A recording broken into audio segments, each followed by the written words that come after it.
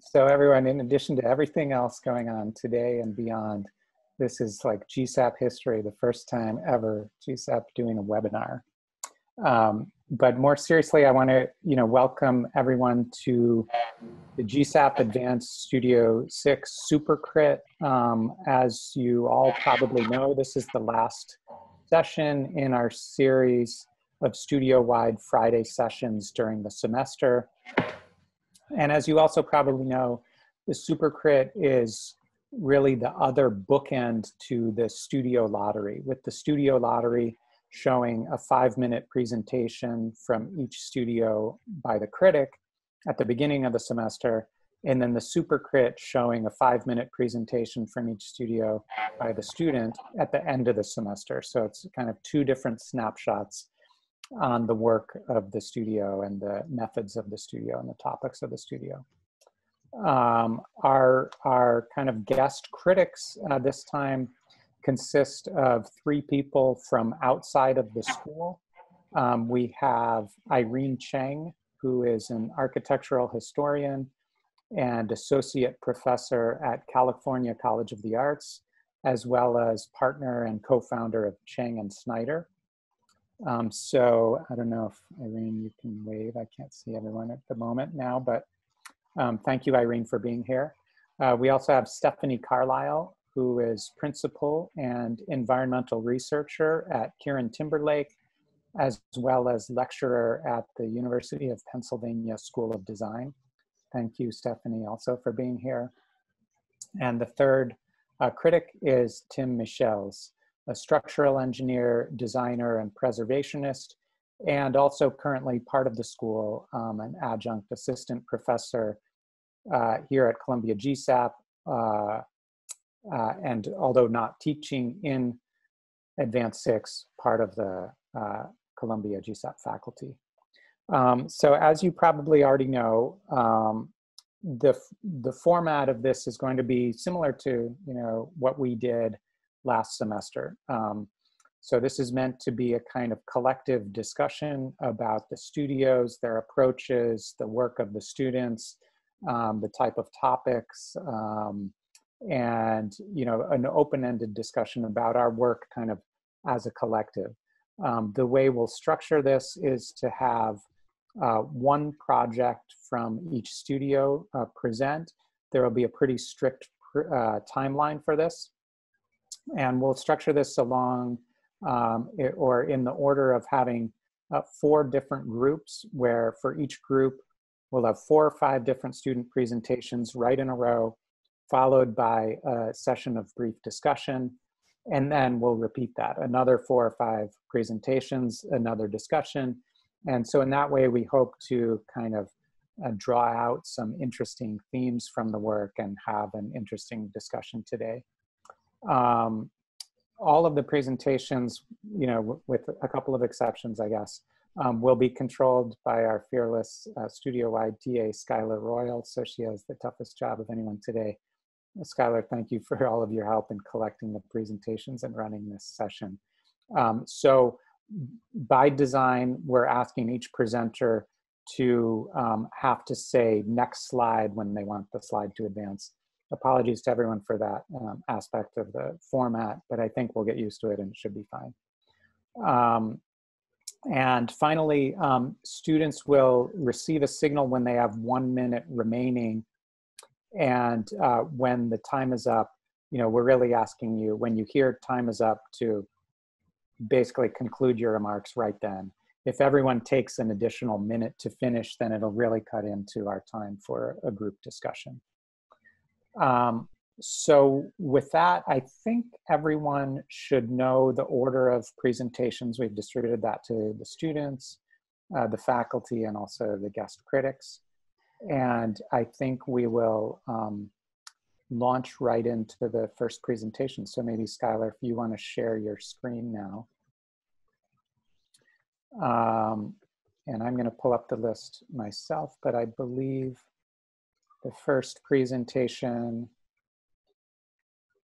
will be from Jing Lu's studio. Just go. Okay. Hello, my name is Ed, and I don't see the shared screen yet. Yeah, I think, Skylar, have you shared yet? This won't count on your time, Ed. Okay, thank you. Okay, now I think we see it, right? So it's going to go into your read mode or full screen. Is this right? Are you ready, Ed? Just one more note, sorry, Ed, right before you start. If you are not currently speaking, if you could turn off your camera, I think that would make, will make the experience a lot better so that we can understand who is presenting rather than focusing on everyone's video feed. Yeah, that's a great point. So actually, Skylar, you could also turn off your camera, and so we'll just have, that'll be a way to focus on only the presenter, right? The current presenter. Hi, my name is Ed. Firstly, I cannot summarize thoroughly the depth of the studio concepts only with few sentences, but in general, as the title explains, it is a street studio to research and introduce an architectural intervention on Fulton Street Mall in Brooklyn by introducing the new players in the street, rediscovering past experimentations that might still offer relevance, and studying possible new typologies that might be constitutive of the contemporary discourse. Next. I would like to start my presentation with installation art titled Over the River by inspiring artists Crystal and Jean-Claude.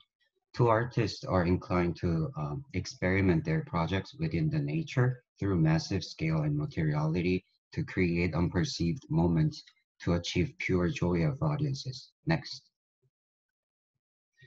However, their projects, due to its massive scale, are often brought up disputations from local communities, especially over the River project. In order for permission to be granted, he had to go through the lawsuit almost for 25 years. Next.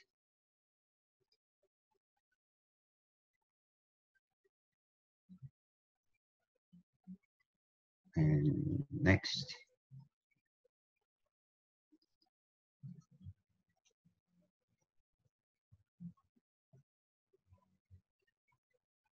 Oh yeah.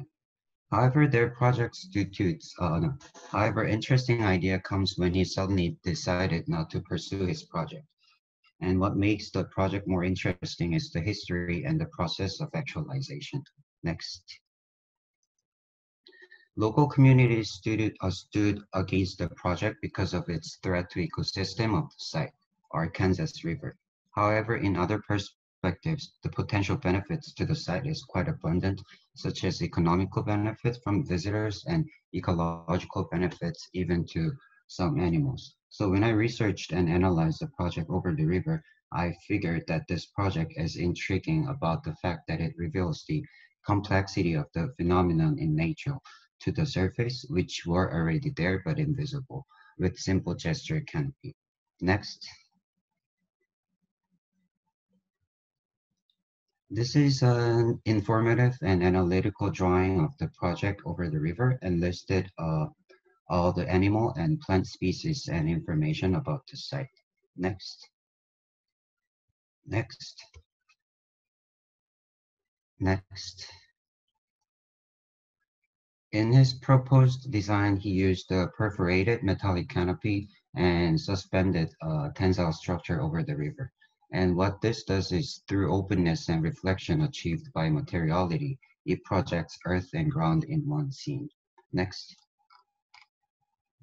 And this is where our site is. It is a Fulton Street Mall in downtown Brooklyn. Next. And I went through some examples of things that makes invisible visible. Next. Next. Next. Next. In my project, I try to express the concept through very minimal gesture and the complexity of the material. Next. This is the first sketch of my architectural intervention on the street. Next. And then I researched about the elements that compose the Fulton Street Mall and see what are the unintended consequences by introduction of those elements. Next. And I researched about the the possible and potential purposes of those elements and categorized into interrelated concepts. Next. Next. Next. And I went to sectional drawings of elements of the street to see how those interactions are made. And those can be range of human occupation of the street and the range of the lighting and street signage. Next. Next. Next. Next. Next. Next. Next. Next. Next. Next. Next. Next. And those pink areas are where my intervention will be located on the site, and those locations are selected based on the site conditions where the actual photo mall begins and differences in height of the building on the site. Actual buildings on the photo mall has relatively low heights than surrounding buildings because of its assignment of historical preservation. Next. Next. In my project, it does not have a specific programs because my concept is to understand and reveal the complexity of the ecosystem, the street, and also to see what kinds of unpredicted consequences possibly happen with minimal gestures intervention. Can you start the video, please?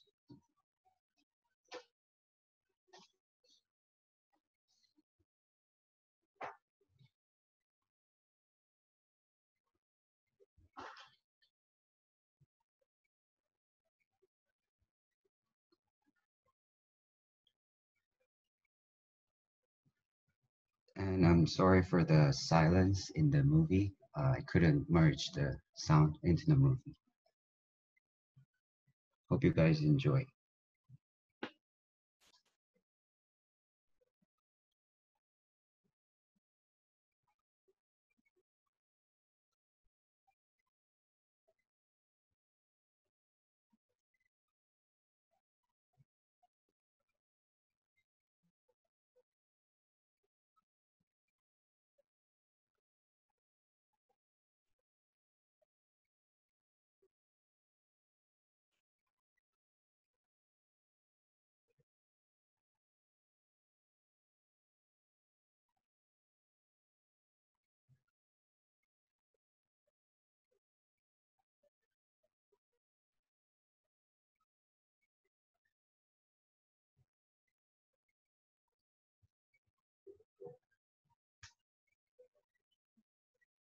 Okay, we have to move on to the next person.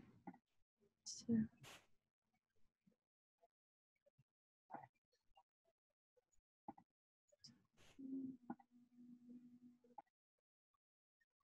Okay, I think you can maybe just scroll through that really quickly at the end, Skylar. Yeah, it's almost done. Yeah. Since this was a little bit, we were getting our system started, so you get a little bonus extra few seconds here. Yeah.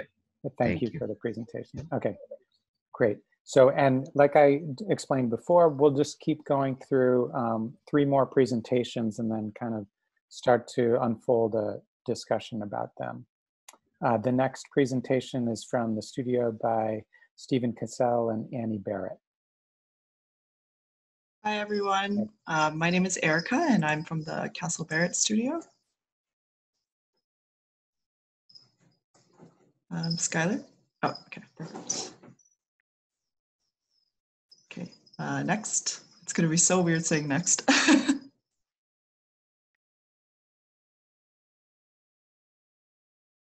think present, yeah. All right, so the site program and universe of the studio takes place in a book called The City in the City by the author China Mayville. In The City in the City, we are introduced to Basel and Ukoma, 2 city-states that occupy the same physical territory, but where citizens are forbidden from acknowledging the presence of the other city. To navigate this social construct, citizens from one city unsee the people and architecture from the other, yielding a complex cross-hatching of the urban fabric. Violating or breaching the rules results in dire consequences. You're immediately removed from both cities by a mysterious and shadowy neutral third entity, never to be seen again. Written as a police procedural, the plot follows a detective from Basel as his investigation into the murder of a young Canadian exchange student takes him from his home city to the other. Coppola Hall is a shared city hall for both Basel and Ukoma, a huge complex building housing both bureaucracies. It is the only gateway from one city to the other, and it is the focus of our studio. Next. So we began the studio by deconstructing the text to develop an understanding of the nuances and conditions that a crosshatched city and society imposes on its citizens. There are descriptions of the city, but of course, there was no physical form for us to work with. So the first task was to design the city together as a studio based on our understandings from the novel. Here you see an analysis of the greater city region completed by our studio member, Jack Lynch, which the rest of the studio used as a starting point. Next. As we narrowed down the urban context, the studio divided up into two groups, each representing one city, and we held town halls to reach a consensus on the site for Coppola Hall. Next. We mined the novel for descriptions of the architecture, designing a set of architectural features that embody the qualities of the respective cities. Next. And the site for Coppola Hall is centralized in the city, which is part of the old town that you see here highlighted in a darker gray. Next. So the old city is also the most notoriously crosshatched, which means that both the cities sort of exist adjacent to each other versus some of the total zones that you see on the outlying regions where an entire area might belong to one city. The color coding represents the different cities, red versus blue. Next. And, oh, too far. And here we see the finalized design of the site. So from here on out, I'm going to get into my own interpretation of the site and my proposal for Coppola Hall. Next. So there are clues in the book that reveal a precious shared past where the cities were built on the bones of an ancient civilization. Next.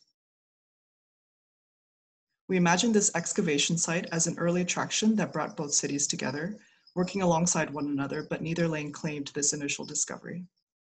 Next. Before designing Coppola Hall itself, we started with the design of a gateway, which is the border crossing between the two cities, which could later inform the character of Coppola Hall. So for this proposal, I proposed a series of walls that bridge across the entire site, across the original shared site of the city's roots. Next. Next. So as these walls traverse the site, there's an opportunity to slip below the surface of the city, an opportunity to escape the chaos, entering a no man's land. Next. Next. So you see here, these things that would initially be considered walls could also be sort of reconceived as bridges, passing from one city to the next. Next. So from the gateway, this translated to the design of the overall city hall, which is of course still in progress. So if the walls were sort of extruded to the scale of a building, this is what it would look like. And you see here on the left side that there's sort of this counter character to the city hall itself, which is in the form of a large public park. Next. 1 minute remaining, please. Oh, sure, okay.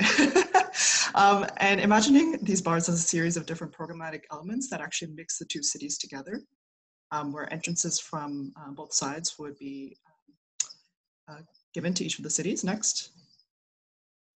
And sort of reimagining what the idea of something that's double-ended could be like. Next. I'm just gonna blow through these slides then. So here's a section looking through this underbelly of the city where it would be a communal public space, and the bars above that are separated into the programmatic elements with a transverse connection across. Next. The experience from the street. Next. And then you can kind of flip through the next 4 or 5 slides, Skylar, to show the buildup. So you see the public space there, underneath and connecting above. Next. And the circulation connecting the bars would ultimately be the place that would be the place of interaction between city officials of both cities. Next. And there are variations in how the circulation could work. Next. Next. So we leave off with a final scene from the book, which kind of culminates in this really dramatic shootout. And this is what it would be like to be in this sort of no man's land underbelly of the city. Thank you. Great, thank you. You hit the deadline just in time. And Great. thank you, and apologies if it's gonna sound rude, me continuing to say when time is up, but great, perfect 5 minutes. The next presentation will be from Hilary Samples Studio, and I believe it's Matthew is here. Hello, my name is Matthew and I'm from the Sample Studio. So it started, the studio is comprised of 3 distinct yet interrelated parts: mixed use, staircases, and social.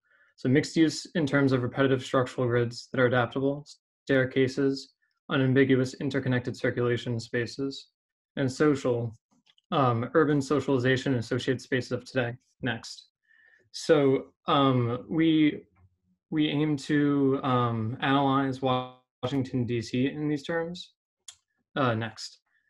So to begin from staircases, next. Next. We want to understand different typological approaches and forms of staircases from the Galia to the National Museum of Women in the Arts, discovering and expanding upon multiplicities of choice and experience through different assemblages of form. So next. Next. So you get to see how, next, how these begin to create different iterations of direct and non-direct approaches, single, double, and then the different versions of how it could assemble to a surface, a tower. Next. And how this creates different multiplicities of choice and experience. Next. The next element being the social. So through our walks and explorations, there was urban bird habitats along the National Mall of Washington, D.C. So this brought on this need for communal spaces for urban species, human and non-human. Next. Next. And so I started to analyze contained ecosystems and try to understand how this could be related to social spaces. Next. And how from the aviary moved from an observation cage to an educational device. Next. And the materials of ecosystems. And next. Next, which turn into these weaved surfaces of different densities and transparencies. Next. And then analyzing the botanical garden through its mixed use properties of how it has this organic growth through rigid structural grids. Next. And how this could be combined with the urban bird habitat. Next, in terms of the birds' needs and creating these interconnected social spaces of human and non-human. Next. And different assemblages of this within the structure. Next. So this all ends up in creating a project that aims to reimagine the typical atrium space of buildings in Washington, D.C. through the collision of program and nature. And it aims to question the boundary of interior and exterior space in service of a self-sustainable, dynamic architectural ecosystem. Next. So it begins by creating this sort of interior aviary that's nested within the building that opens up to the urban plaza and across into the adjacent parks, and then is capped off by rings of program that next. Rings of program that are set within the rigid grid on the periphery. These are programmatic events that include bird rehabilitation centers, research labs, seed vaults, roof garden, and other elements that service this interior ecosystem. Next. So you can see here it's that you're able to enter below into this park that's set into the atrium with layers of mesh material. Next. And how all of these elements are set within this rigid grid, and there's these staircases that lead up, similar to the assemblages from before, that connect across atrium space. Next. Next. and are able to cut through the atrium space. So you're able to climb underneath, using it as a park, sort of an interior park, but it's exterior. It's covered in mesh, and it has all these layers as you go through. And once you're in there, you're able to look up and see these paths crossing that go between the different interrelated programs that are meant to service and create that interior space through its greenhouses and research labs. Next. Next. Here's another illustration of that. Next. Next. Next. Next. And then the central space blown up more also. Next. And next. And then how that could be rendered in different materials and how it evolves over time. Thank you.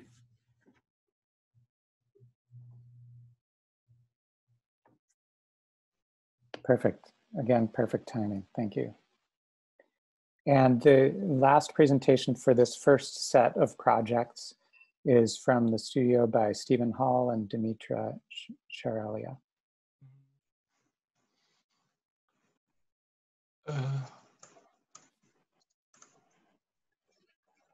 I don't think I can.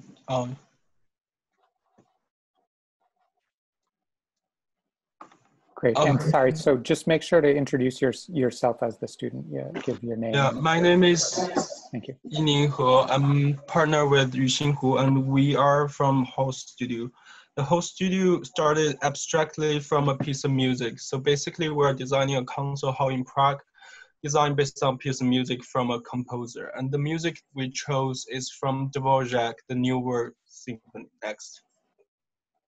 We're really interested in the duality of this piece. It is music by a Czech composer for the US. Something from the old continent is composed for the new world.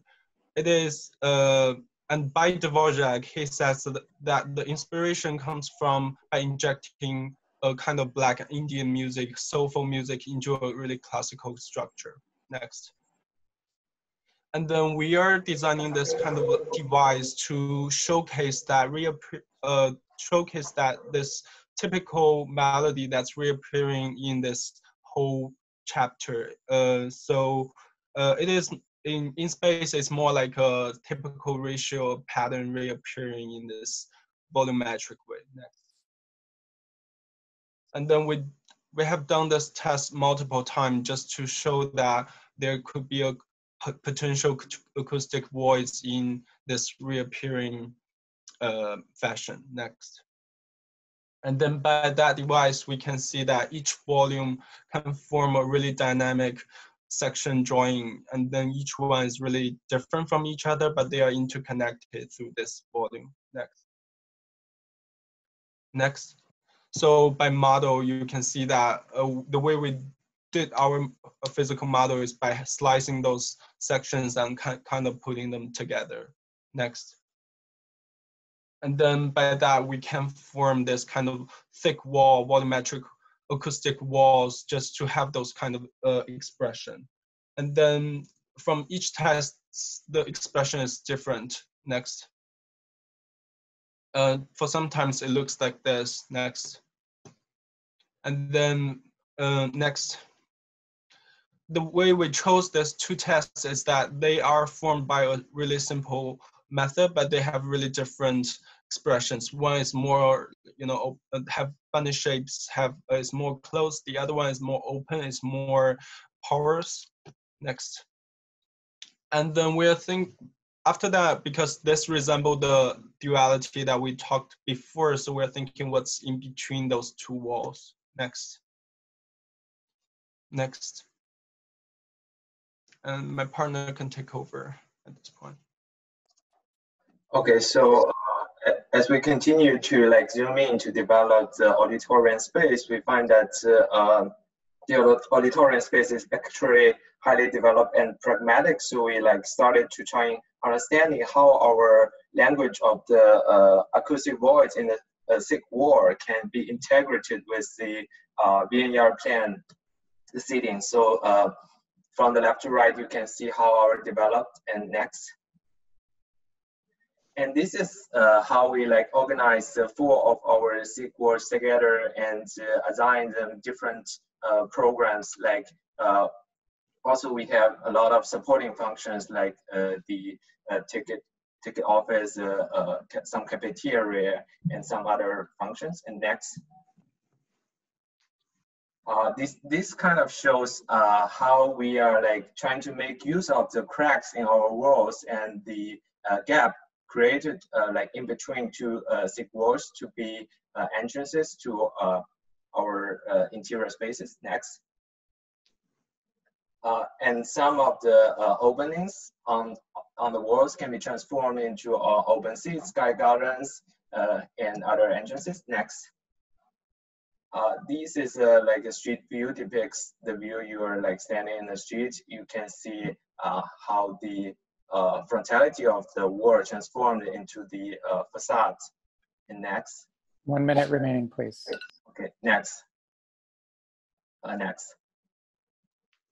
So then we continue to develop our interior space in this section perspective. Next. As you can see, we have languages directly from the wall, and we have the language from the vineyard seating, which is the blue part, and the yellow one integrating the two together. And next. And then, and next, please. Yeah, and then we also like trying to like work together with the sideline and other things. Next. So this is the section perspective we developed. As you can see, the solid walls are not like solid spaces. Actually, they are like having supporting functions serving the auditorium. And next. So this is our interior rendering depicting the view you are like sitting to the side of the stage. And next. Also a rendering, as you can see, the SIG walls actually create spaces. Those gaps at both sides, they are like work as entrances. And next.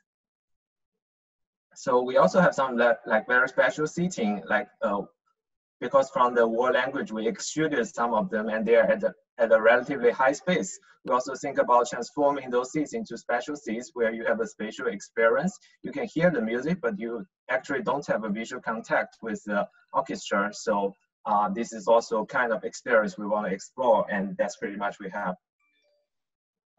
Thank you.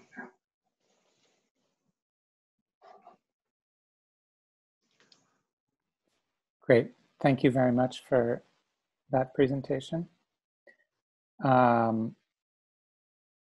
So let's see. I think, I'm not sure, did you stop sharing, Skylar?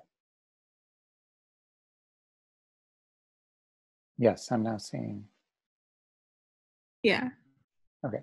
I stopped it. Do I need to, should I share? No, I just didn't see that. So now I think, Lila, so again, for everyone, this is our first time doing a webinar, so please bear with us. Lila, could you make the cameras of the critics live now? Or is that something they should do themselves? What do you think is the best? Are ready, and if everyone places their screen into gallery view instead of speaker view, you should be able to see all three of the critics at the same time. It looks like each of you are muted, so I'm going to go ahead and unmute you, the critics. There you go. There's a comfort in being muted, though. Ultimate power I'm wielding here. Getting you. Great. So there was obviously a variety of different projects presented, and I think they were each had their own world they were responding to. So I think part of the discussion is just to start thinking, in the broadest sense, how can something like Advanced Studio at a place like GSAPP have the best of the diversity of all the different approaches and research interests and topics and sites and programs and types of representation, have the best of the diversity, but also participate in a shared discussion. And I think that's an aspect in a way that we've been working on in the past couple of years for advanced studios at GSAPP, but it might be a little generalizable as well to like, how do we as a discipline, both in academia and in the profession, you know, each do our own thing, but kind of come together under like, what do we have in common? What unites us? How can we, you know, have a shared discussion around some of these topics? So that might be one of the things that we try to trace as a thread through these first four. But I think we can also explore some other observations and topics that any of the critics have.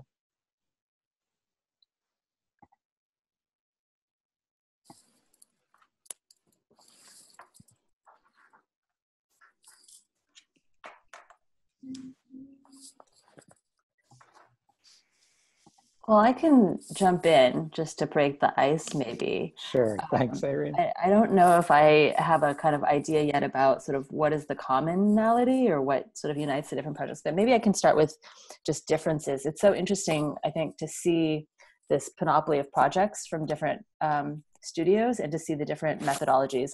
I'm sort of, at least initially, as I'm kind of, you know, trying to work through what was just presented, more struck by the differences. So maybe we can start there. Yeah, yeah, good. I'm buying time for the other critics to identify the similarities. I'm struck by the different starting points and then the kind of evolution of the projects and then sort of where they end up. And struck by, for example, how Ed's project starts with a kind of artwork and analysis of an artwork. And then, you know, in the kind of endpoint, the final project, I see the kind of that translation in some of the material properties and even some of the formal properties of the initial inspiration, the Cristo artwork, still sort of residual in the endpoint, the final project. And what I see as the strength of that project is, I mean, the kind of utterly beautiful form, and it's both a kind of ethereality but plausibility as a kind of installation in this space of the Fulton Street Mall, but also productive of such a kind of extraordinary aesthetic experience that really came across in the renderings. And I think that's a kind of thread of continuity from the original starting point.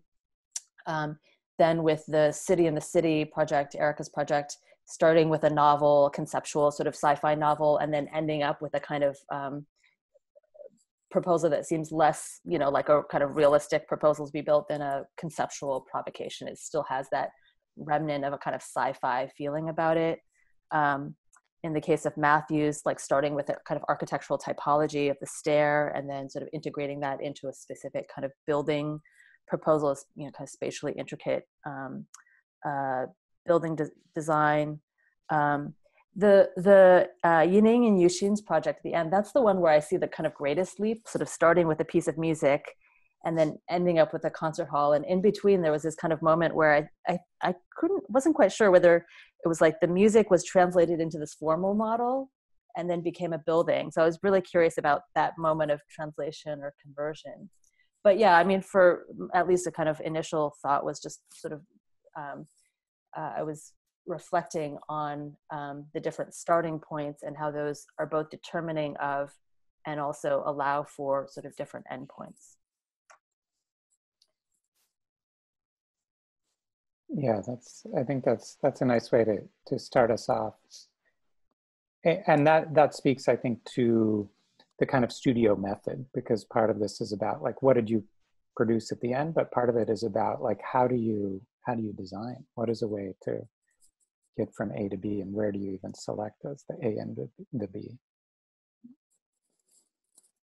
I was very much struck by this image of Matthew where he showed the birds in a cage mixed with humans. And I could not help but reflect about our current situation where we're all cooped up and still all four projects so prominently addressed public space in a way, addressing how people come together. It was clearly in Ed's projects where he decided not really to intervene on the existing buildings, but model something around it. Then we had the public plaza under the newly designed city in Cupola Holl studio, the birds. And then I especially in the Prague studio, I was struck by the challenge of, you know, designing a new space for a large public in a place where there is such a great history of music, and taking on that challenge of doing something radically different in Prague, that's still from the outside sympathetic to the street views that were shown, but then I think radically innovative and on the inside, and the technology was used to create that, and getting that inspiration from sound. That struck me very much.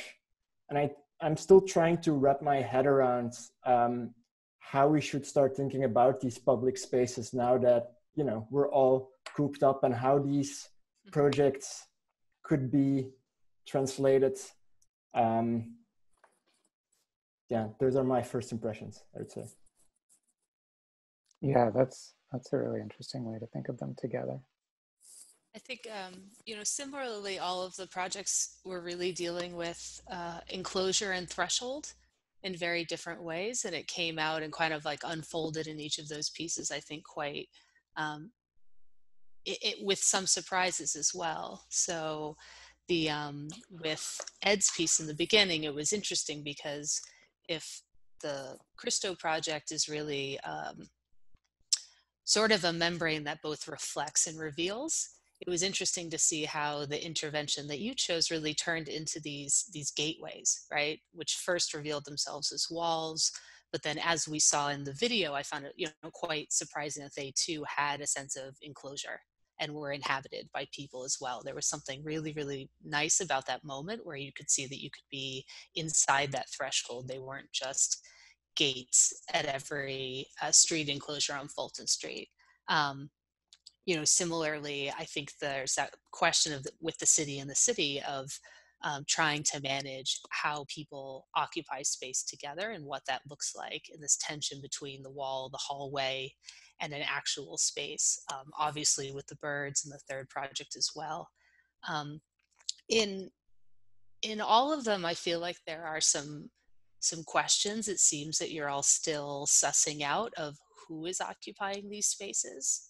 And I think it can always be really, or often be really challenging when talking about the city to figure out how to create spaces that are equitable, but also acknowledge that people would experience those spaces differently, right? And they are in a place right now, these projects, where there's so much potential, I think, to explore that a little bit further, you know, and think about whatever categories are particularly helpful for you, whether it's characters or behaviors or agendas, you know, who are these people, what are they doing, rather than a sort of typical person. What is the variation of that experience? Because I think that would even help push even further the exploration of the interventions that have been made. With City in the City, I think, I'm not familiar with the book, but I think that I would be quite interested to see, you know, how you could even draw from that text a sense of characters. And also, you know, is there a real difference between those two cities and how the inhabitants of those cities would move through this government building? And I didn't expect that theme would carry through at all with the final project, but I thought what was quite interesting is that I tend to think of an opera hall as being quite enclosed and impermeable. You know, it's a special space unto itself that is separate from the city. And halfway through that presentation, I think the way that team is starting to explore openings and aperture was really, really compelling. I wonder if it came also, I wonder, to Tim's point about, you know, this moment of us not wanting to be completely contained. Everything, all of the exploration seemed to be very much about the stage and the acoustics. And then there was this moment where you could see the city, you know, outside.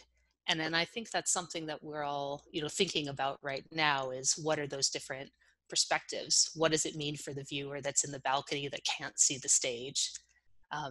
As they said, they really wanted to explore withholding sight, the sight of the visual side of the stage. And I think that it, similarly for all of everyone in the interiority of that space, what does it mean to be completely removed from the sight of the city itself? So I think there's a lot of really interesting themes to keep exploring in that project as well. I really like this question about who is the public. because it does seem like that's a kind of fraught question in architecture. And when you posed that question, Stephanie, it did seem like there's sort of implicit answers, but not so many explicit ones.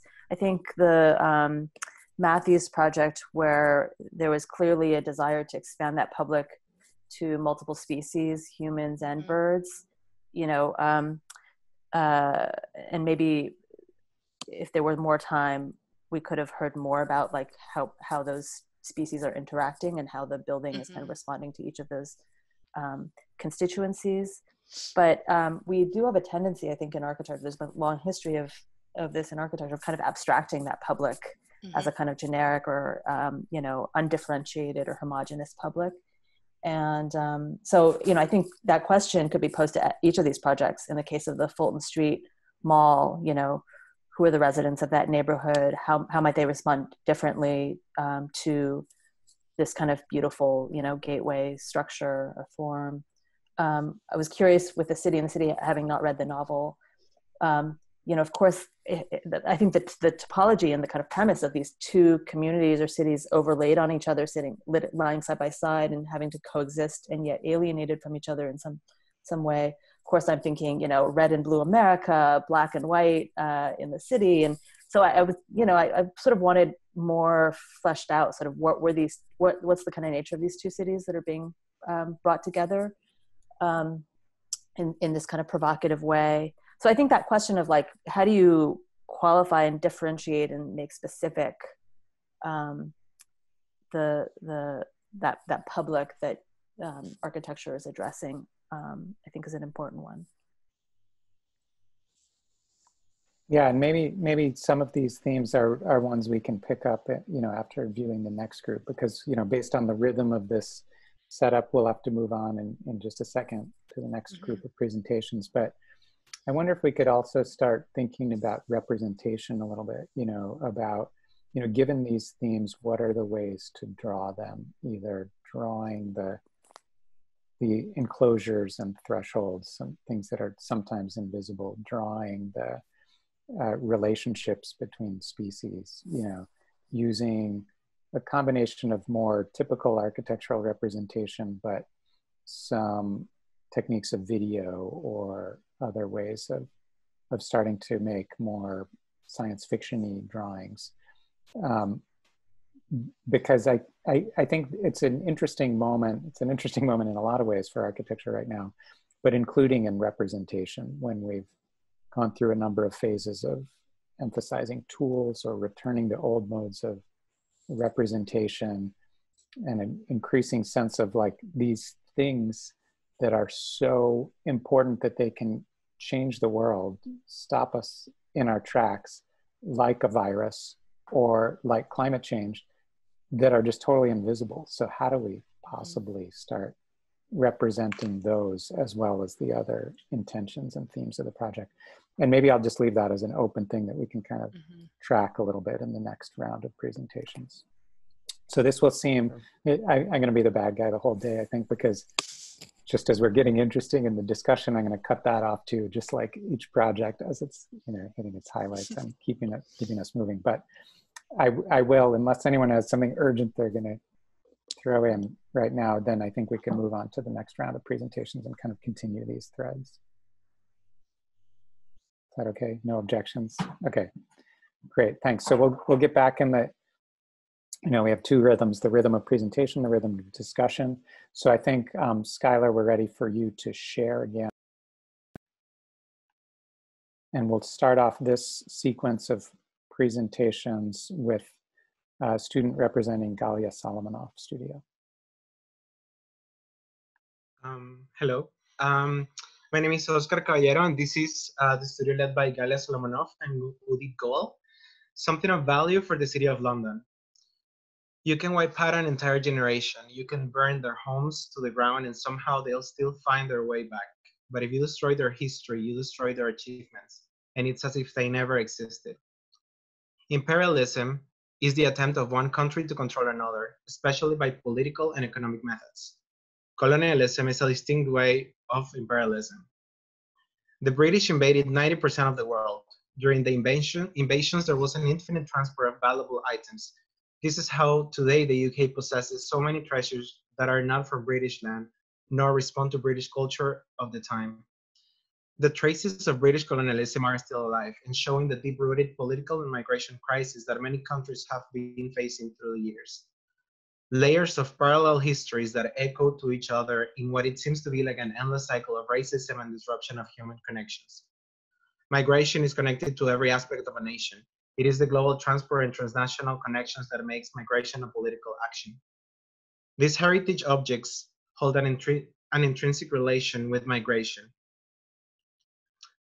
And they no longer hold the story of one place, but all of those places that they went through. What is interesting in the movement of these objects is that it happened through water. By following the liquid traces of these parallel histories, this project aims to navigate through the memory of water in order to tell the stories of these objects from their origin, extraction, and style and recontextualization. The British Museum currently gathers most of the heritage objects taken during British colonialism. There are 170 museums in London, but none of them presents these objects from a point of view that is not the colonial point of view. So this project is not a museum for British colonialism or a museum of British colonialism. It's a memorial and museum that represents the stolen heritage objects taken during British colonialism. It aims to relocate the pieces from other museums in London and open the possibility of a rightful place for resemblance and celebration of history and culture. Language is an important part of the project, so the first step was to create a glossary database of several definitions of colonialism that haven't been addressed by their historical proven context. The research led me to analyze the common information that is presented in museums. So many of the words were replaced by factual data, and a new description was created based on the origin, extraction, and exile of the piece. An inventory of some of the most controversial pieces led me to understand the traces of the migration of these objects. The place for the project is located in Shoreditch, London, an abandoned train station damaged by humans and time. Its main structure has been semi-demolished, and nature has populated its ruins. What it might seem like apart from above, it's actually an inaccessible place. Due to the lack of information, a taxonomy analysis through photographs was made in order to reconstruct through drawings most of the existing structure. This proposal holds an appreciation for these ruins and its semi-demolished walls as a symbol of resilience, endurance, and the value that could bring the reuse of this architectural device. A memorial park will arise on top of the existing building, creating an accessible green space for the city. Time is usually understood as linear, but in this case, the galleries will approach the multiplicity of histories of each object. Water is a conduit to tell the stories through mechanical devices that will create an interactive experience of the user. The galleries will gather physical and digital data. The memorial part will consist of segmented walls that arise from the existing building, becoming a space for meditation and exploration. The program will consolidate exhibits, contemplative spaces, and interactive rooms. The journey through the building becomes explorative, and as the user walks through the spaces, the use of light and real and abstract water evokes a sense of the sublime and visceral of the stories being told. Contemplative spaces emerge. In the case of the first space entering into the building, a dashing light that comes through natural elements that has been extracted out of their original context, the roots of culture extracted from their land. Ocean tunnel exhibit, many humans and non-human elements were lost in the ocean in the attempt of taking them to Great Britain, becoming underwater secrets of history. Rain room, a space for meditation where the use of light and water creates an effect of endless continuity. Interactive rooms, as devices that shift with the movement of the user, revealing the parallel histories of the piece. Chambers that rotate as you go in, showing the multiplicity of the stories of a single object, creating an intimate experience for the user. The project incorporates ephemeral elements of the surroundings. This gallery intersects the entire building and faces the lower train level on the outside, and as the train moves through the facade, it changes the perception of the gallery through shadows and sound. The history of humanity will never be rewritten, but can definitely be told from a different point of view. We need to confront the past in order to move forward. And I would like to conclude with a phrase of Martin Luther King that reads, "We are not the makers of history, we are made by history." Thank you.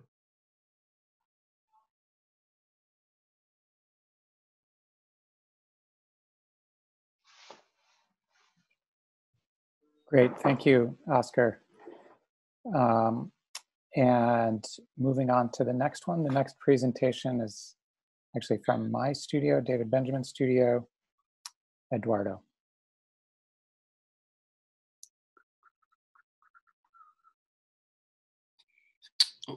So hi everybody, I'm Eduardo from David Benjamin's Forest City studio. And if you could go to the next slide, it'll just start with the video with a kind of narration, and then I'll talk afterwards.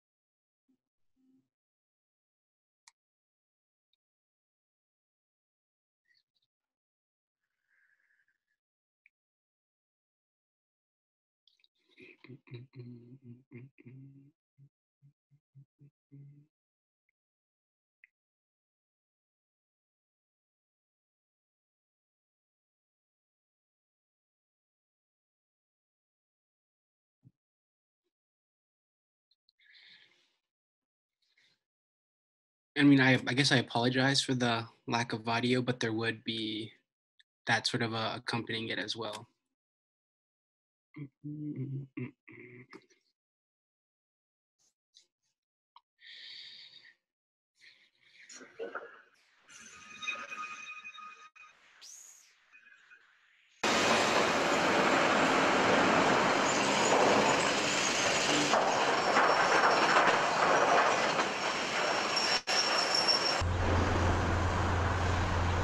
But I gotta know, what's with the purple glowing box? Sometimes, if you pass by City Hall at night, you can see through the windows. All the plants and produce on the structures are interesting, but my biggest question is any of it really good? Is this how we'll be growing food in the future? You guys should, set up some tours or something. I'm sure the city would like to take a walk inside, and I don't mind volunteering as a guide either. Maybe a workshop or two, but I'm sure you're all just waiting for more things to grow in. It might not be so cool to walk inside an empty box, but that's just my 2 cents. I'll end the letter with saying that it's pretty nice to see so many people setting up shop near the factory now. All the tents, lawn chairs, and tables. It's like a little flea market, full of goods and things for sale. Some people even just come and hang out, playing music, catching up on gossip, trying to peek inside the farm and the timber factory. And I gotta wonder, is this what bigger cities feel like? And again, I won't lie to you, this has to be the most people I've ever seen around this place. Hope to hear from you soon.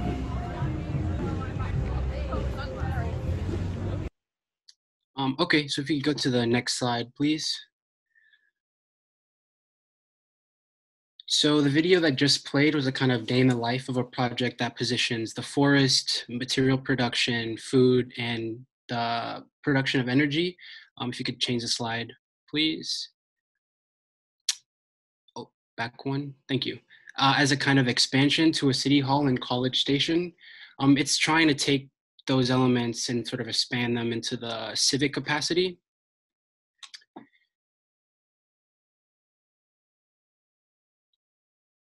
And so the kind of focal point of the project, the roof, it ties together all the additions as it collects and concentrates heat from the sun to later convert into energy. The factory plays with what production, storage, and enclosure should look like. Its envelope able to grow and contract depending on how much material is coming into and leaving the factory. The farm aims to see what could be grown in a limited footprint in areas with less than ideal conditions, all while carving out space for the public to engage in and inhabit areas of production. So if you could go to the next slide, please. And so this project is just one of 10 in the studio that look at how timber can be the starting point for addressing the need to build for a growing world. Could you, next slide, please? While also thinking of scenarios and remaining sensitive to environmental concerns, with the end goal of being, how do we imagine the ways the built environment can come together in the future? Thank you.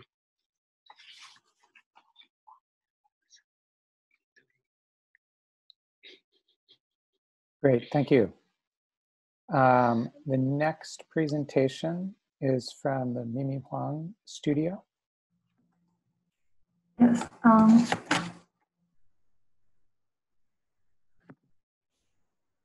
And please remember to introduce yourself.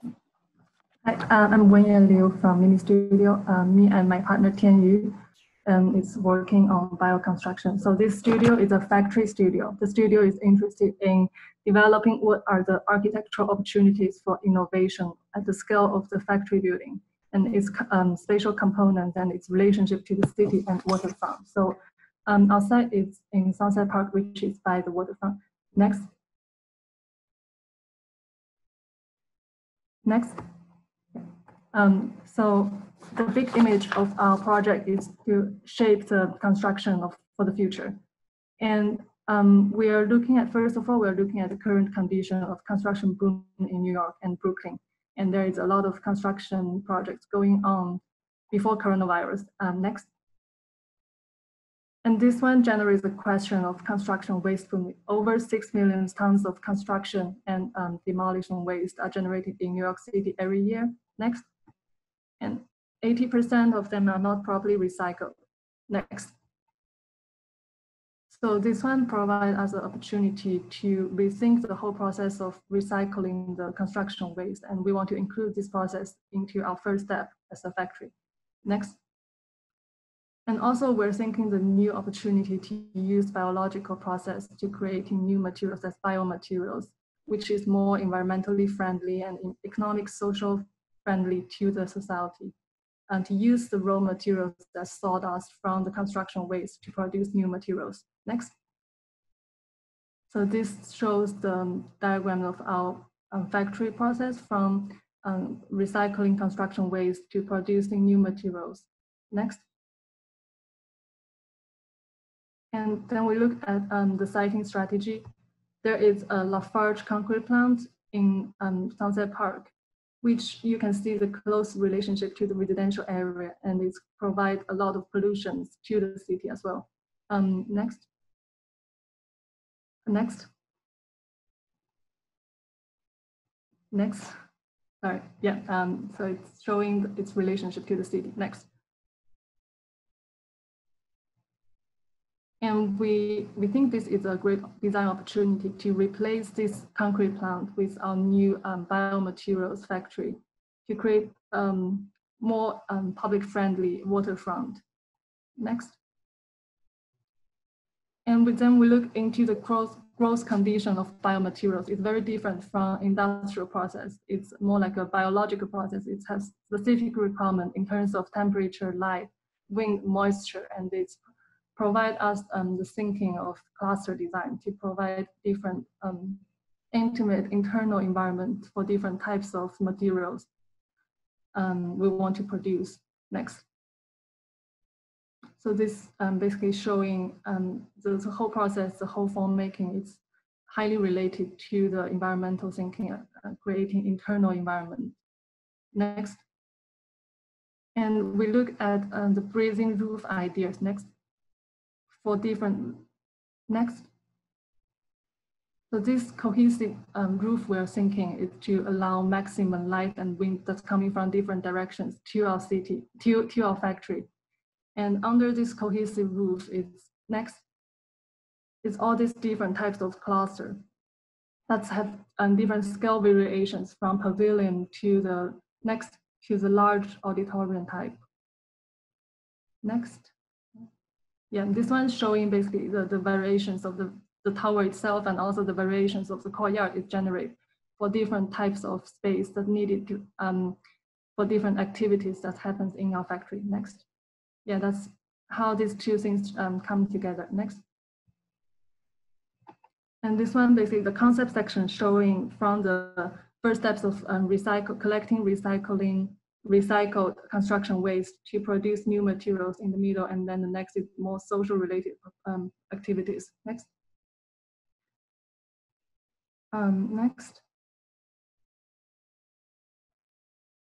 This one's showing on the left side, left triangular side, it's showing the factory process from the goods coming from the city, from highway, arriving at tipping place, and then going to the sorting cluster, to the bio cluster, and then stored in the storage and going back to the city again. And the middle part, the middle alley, showing how we connect public from the city to the park. And the right triangular corner showing how this is open to the public, to the city. Next. 1 minute remaining, please. Next. Sorry, we can just go next to the end. Next.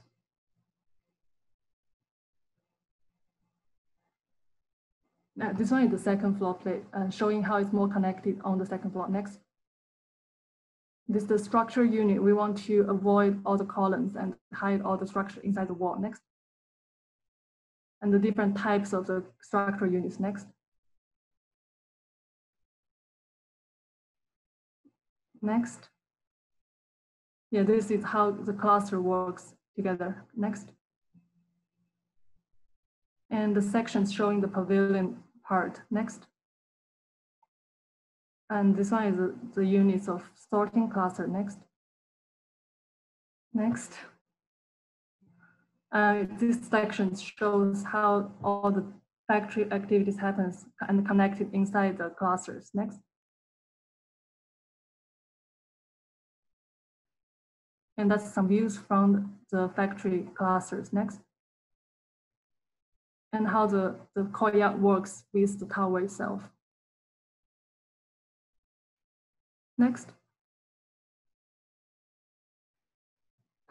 Next. Next. Next. Next. Next.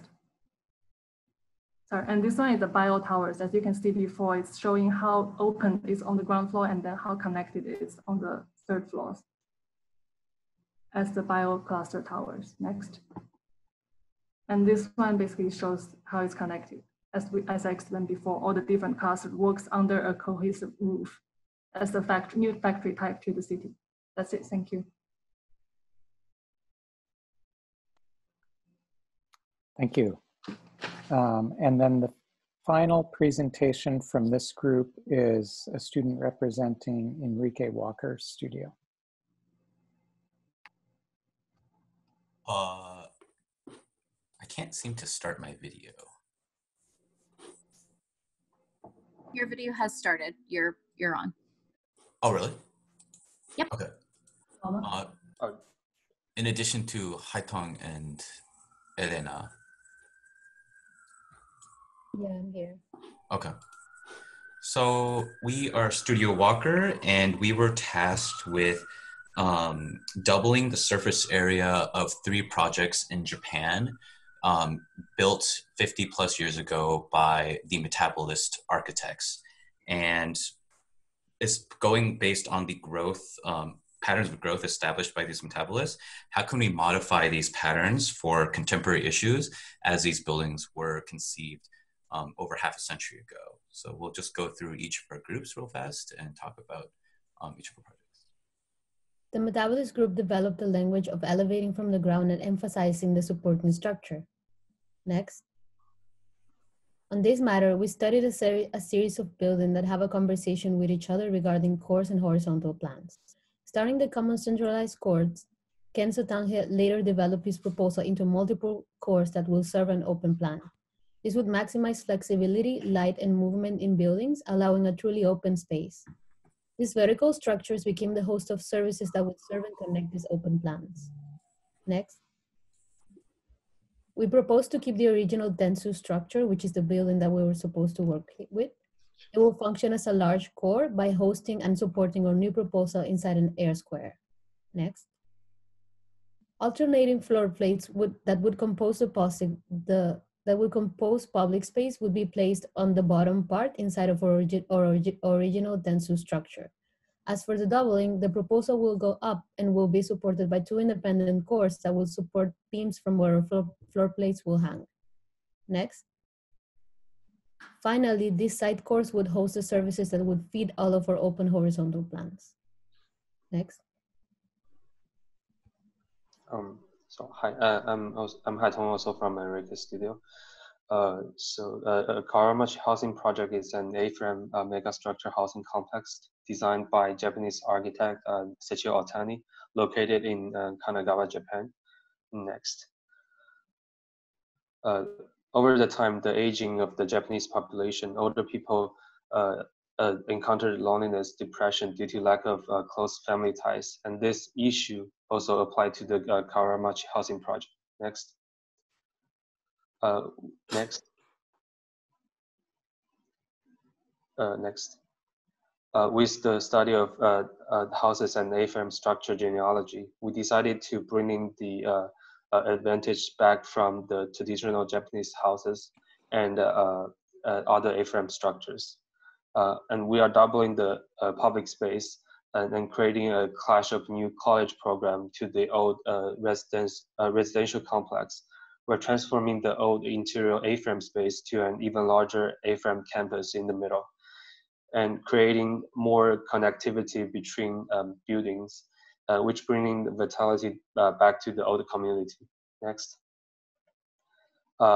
We're also doubling the size of individual units, which increases the individual unit capacity of the units and bringing the traditional Japanese stanchi back to the complex, which not only allows a larger family size, but also reinforces the family ties for the whole community. Next. And that's our project. I'll give it back to Isaac. So next. So we were looking at Masato Otaka, who was the eldest member of the Metabolist group, and his project in Sakaide, Japan, called Sakaide Artificial Ground, where he envisioned basically these raised platforms existing above the old city to create a tabula rasa for the development of a new post-war Japan. Next.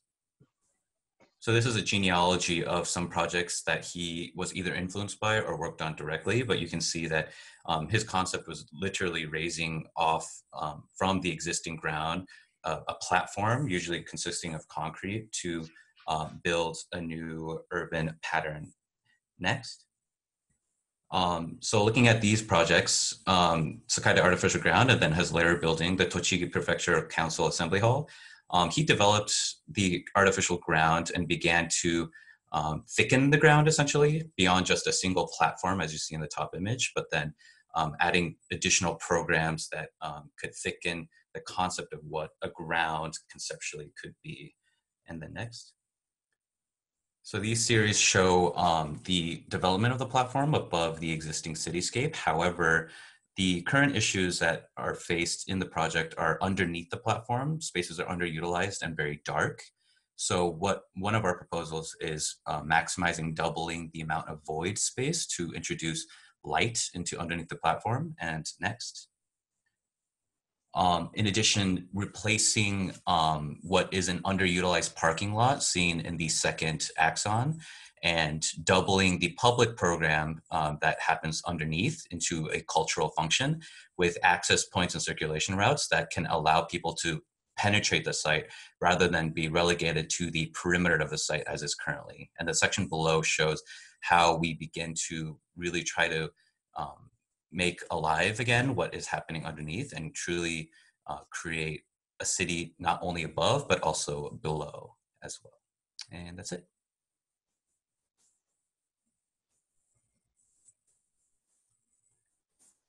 Great, thank you. So that completes the second kind of set of presentations. If we can pull back up the discussion mode.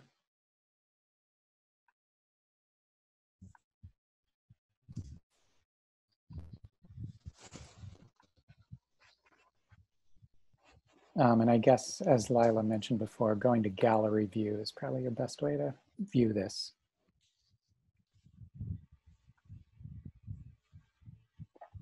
So let's just open it up, you know, in a way, continuing the theme of difference, but. Yeah, I think it was great, Benjamin, that you ended your, you know, our last discussion bringing up the topic of climate change and the environment. And I think we really saw that topic permeate these 4 projects in a way. I think in the first project, what I really appreciated was that Oscar made this very deliberate choice to reuse the vaults that were already in place. And then what I liked really in Eduardo's project was that there was this strong focus on energy from a whole different range of perspectives. So on the one hand, he was using CLT to reduce the embodied carbon in the building. And then he was considering the operational by building a solar tower. And then with the next project, we really went into recycling.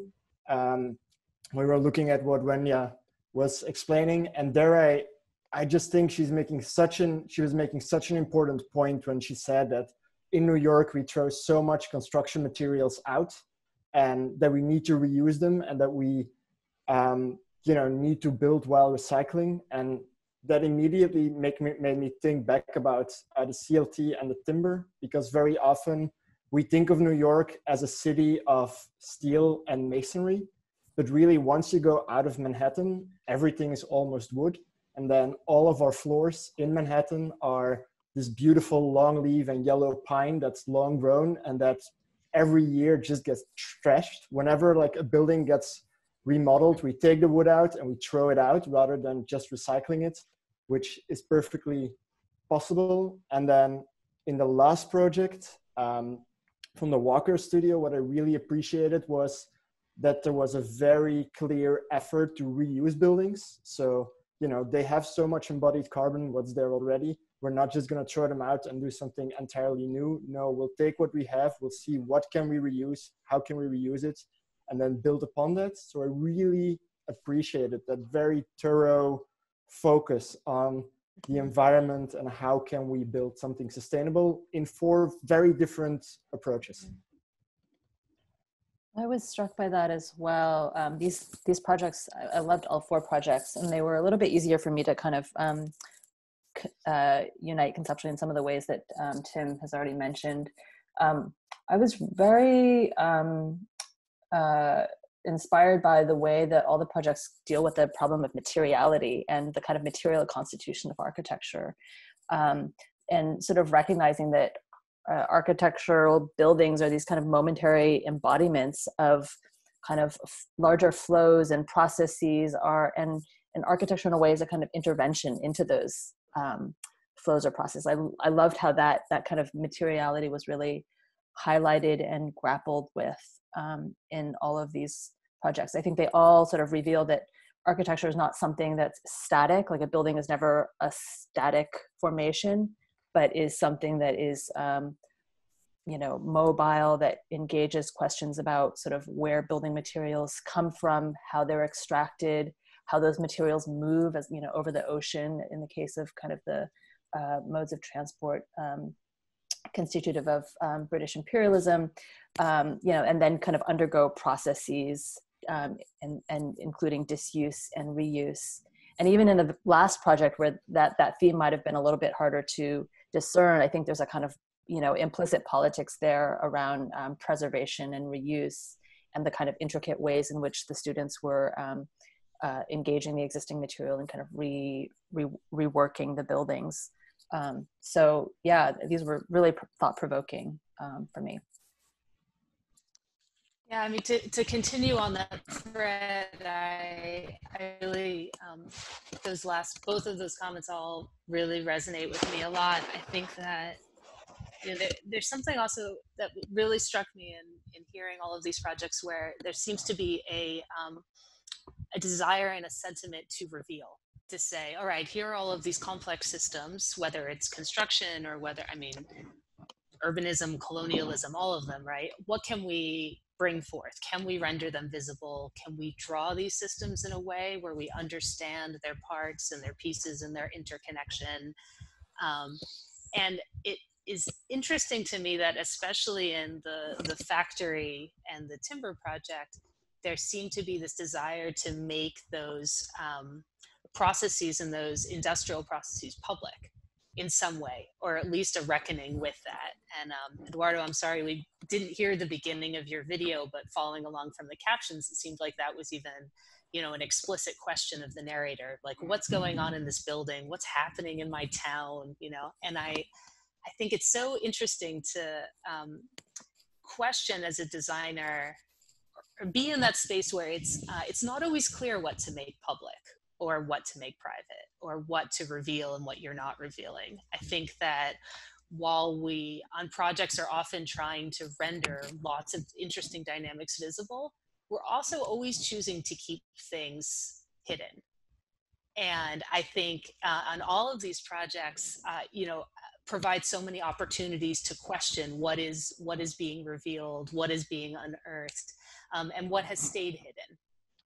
And that's not necessarily a bad thing or critique. I think it's more that as a designer, you really get to choose, both physically as well as deciding which elements of those systems you find the most important. So is it important to trace where that construction debris comes from? Is it important to trace where it goes?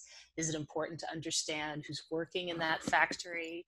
I think with the timber project, I would be so interested to actually see more on the forestry side. I feel like the production, at least in the, you know, this small glimpse, was really delved into in terms of CLT and the farming. But I was so curious what landscapes all of those materials are really connected to, which seems like is also part of the project.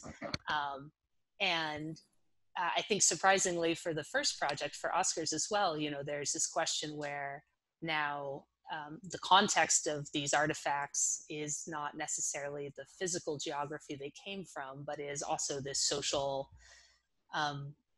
context of colonialism and history, right? That we cannot really remove ourselves from, but this real challenging question of how to contextualize and what you choose to put those artifacts around and how you place the viewer within them. So I think it's kind of a big, chewy question that it's very helpful, I think, to be able to ask us explicitly on projects what we're trying to reveal and what we're either hiding or what is just downplayed or less important in terms of all the systems in play.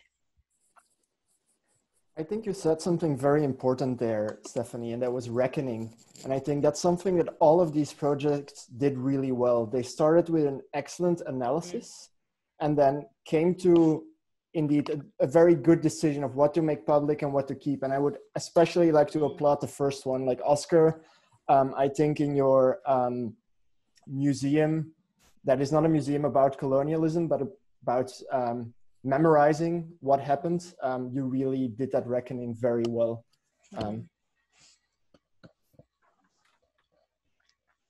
Yeah, and Tim, also, I guess to come back to the first comment, you know, you made, I appreciate like the optimism in these projects as well. And in your comments, I'm always a little on the darker side.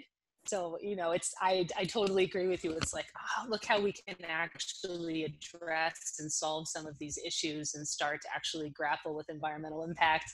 When I see projects, I'm often like, I go to that place, but first, I don't know if this resonates with any of the students, like, I kind of stop over and make a little stop in the space. It just is like, what have we done? Like, really? Like, you know, you sit with all of that construction waste and all of the way things are right now and the way that we build and the way we deal with manufacturing, the mess we've made of the economy, of the environment, of colonialism. And I think that it's good to sit in that space and reckon, but not if it just stays there, right? So seeing these projects that really say, okay, what piece of that can I pull forth on, and not gloss over all the troubles, but really try to do something specific and intentional, and sort of like reckon with that actual, whether it's a historical context or an environmental or social dynamic, is it's wonderful to be able to go to that space.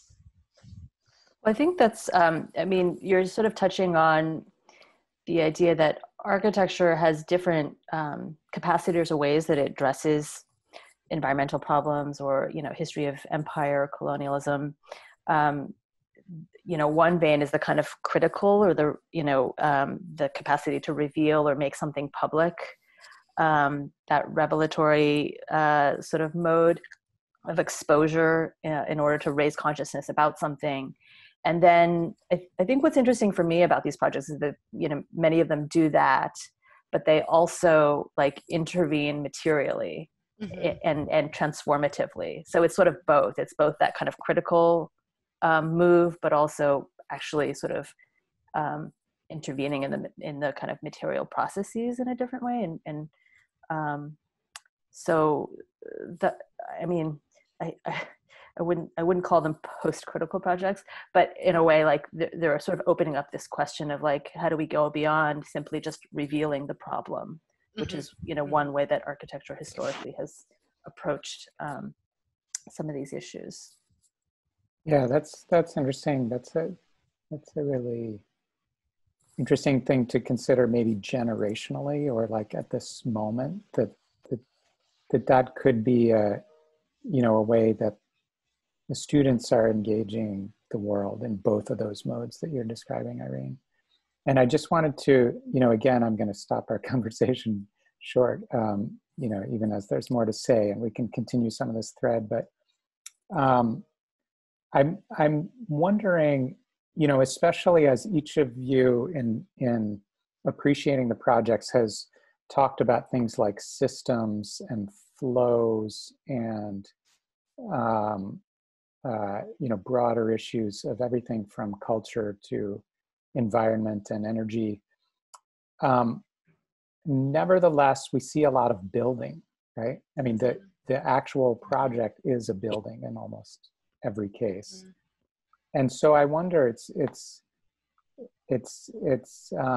I think an open question, especially Irene, picking up on some of your threads that, you know, maybe architecture and design is as much a momentary crystallization of these flows and forces as it is like some kind of final product. And I think, you know, as everyone is picking up on, like preserving aspects of buildings as an environmental strategy.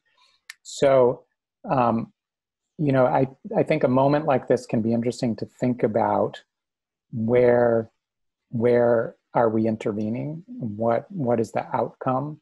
So working on designing a building, especially when in the past there has been a kind of question is, do architecture studios need to produce a building? Should architecture studios be questioning the building as the site of design and intervention?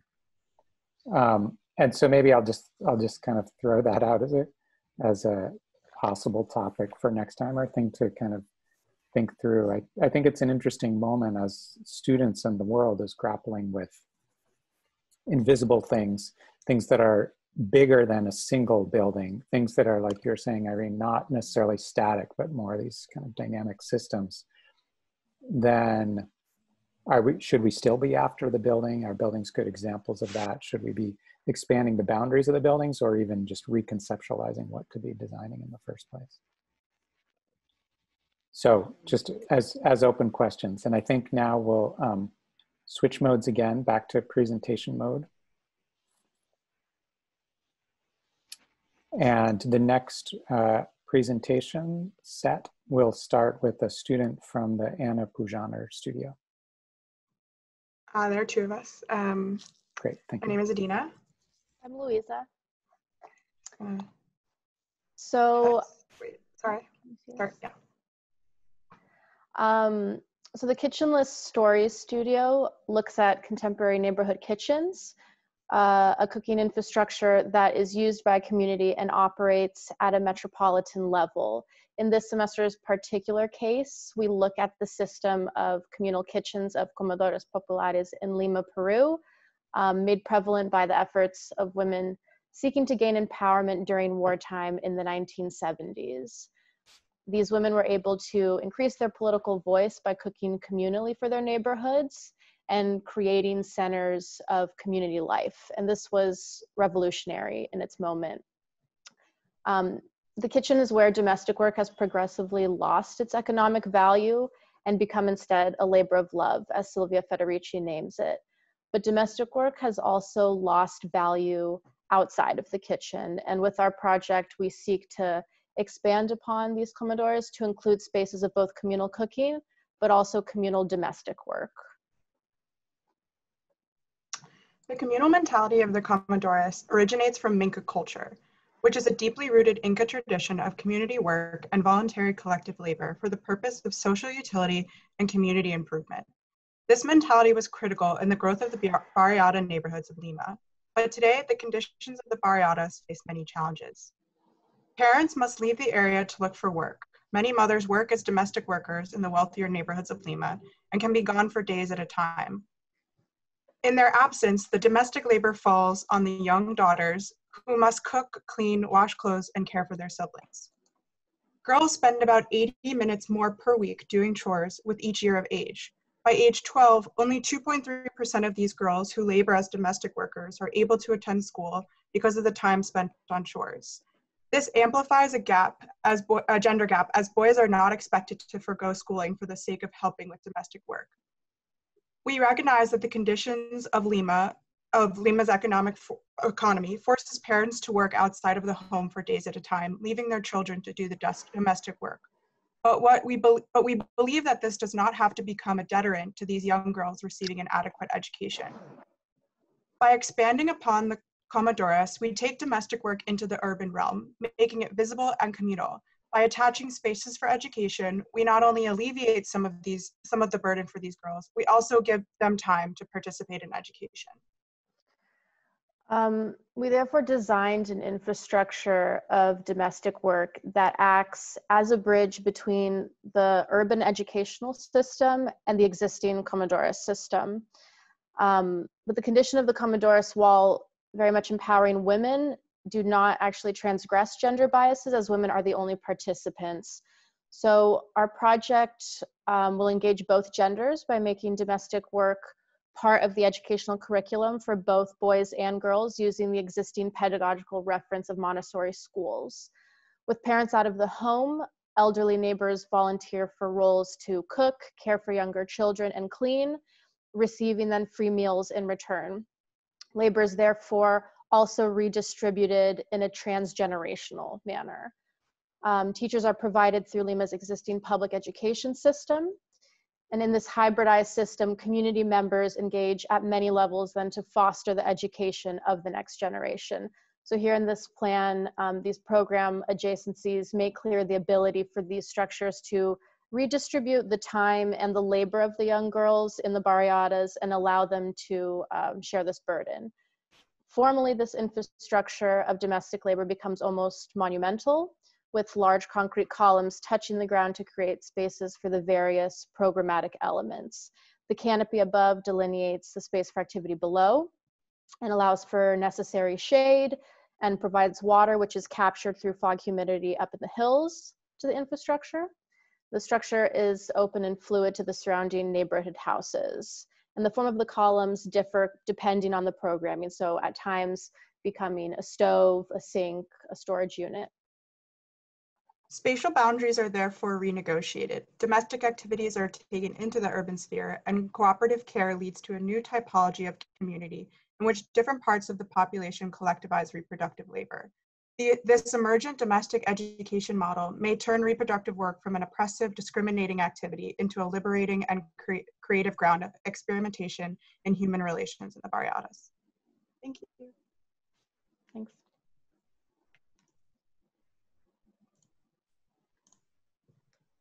Great, thank you. And the next presentation will be a student from Pedro Rivera's studio. And again, please introduce yourself.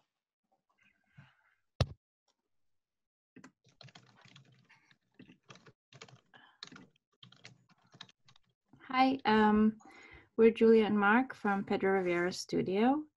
Hi.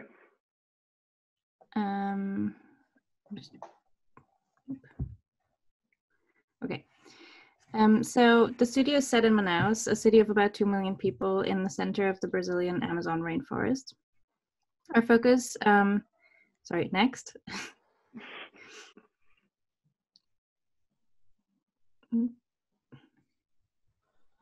Oops. Okay. Our focus is the growing indigenous population in the city and its relationship to indigenous languages. Next. Manaus is home to people from over 34 tribes spread across 51 neighborhoods, but the highest concentration can be found in the outskirts. Next. Moving to the city is often associated with the expectation of better healthcare and education, but it's often a result of increasing exploitation of the rainforest and climate change. Next. In reality, a lot of indigenous people are faced with economic challenges, discrimination, little to no political representation, and the pressure to fit in and hide their cultural identity. Next. Language is a crucial part of this identity, and every effort to document a language, promote its transmission to younger generations, is an effort to valorize the identity of the individuals who speak them. Next. We have identified several efforts of language revitalizations in the community or in different communities in Manaus. Next. Next. And we would like to tap into these existing efforts. Next. So what does language revitalization mean in an urban context? Next. Our proposal is a network of community language centers focused on strengthening and adaptation of indigenous culture in the city through languages. Next. By providing audio and visual recording and broadcasting facilities, education and gathering space, the centers will allow for interaction and coordination between different groups. Next. We aim for creating a multifunctional space in which programs overlap, depending on time of day. Next. Similarly to what we have found in our analysis of spatial organization and indigenous architecture. Next. The zones are defined depending on time of day. Next. And the boundaries between public, private, inside, outside move dynamically. Next. Next. So our site is located in Tribes Park, a neighborhood famous for its indigenous diversity.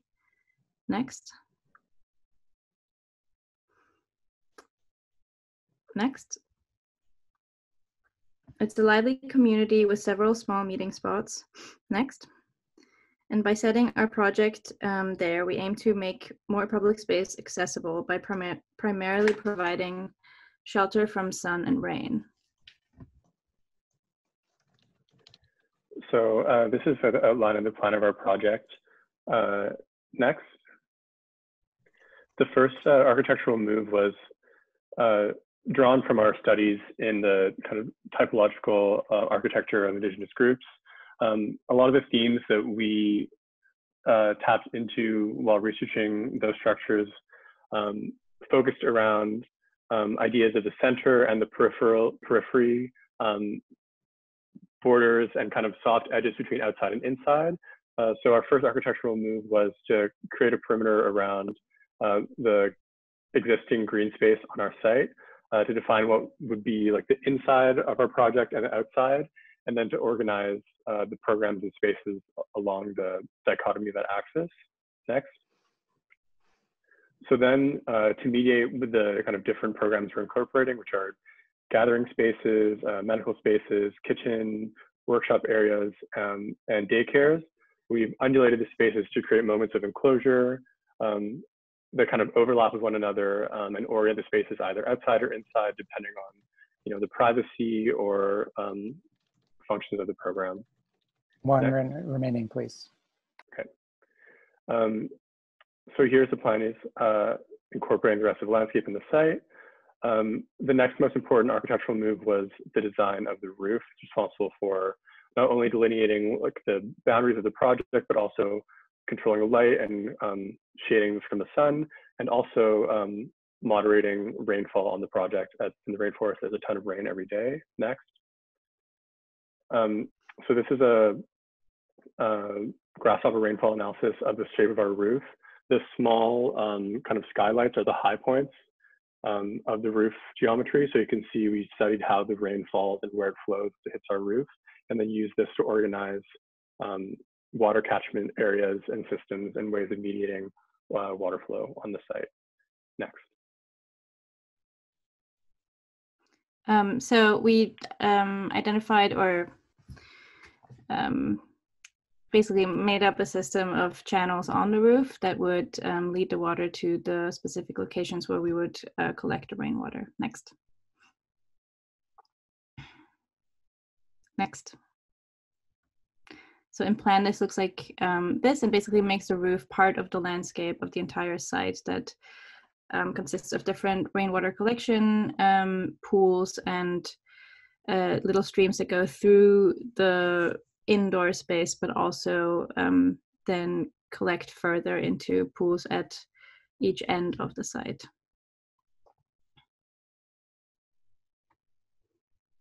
Next. This is our plan again with the programs that can extend and expand and contract. Thank you. Great, thank you all. Just continuing to move on, and we have, by the way, 5 presentations in this set. The next one will be a student from the Wasiuta studio.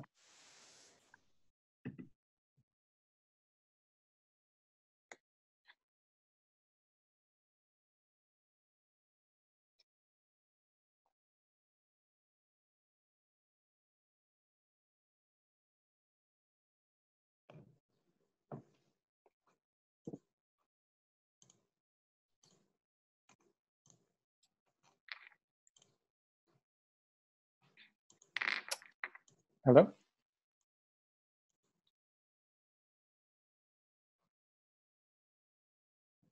Hi, do you mind starting it from the beginning?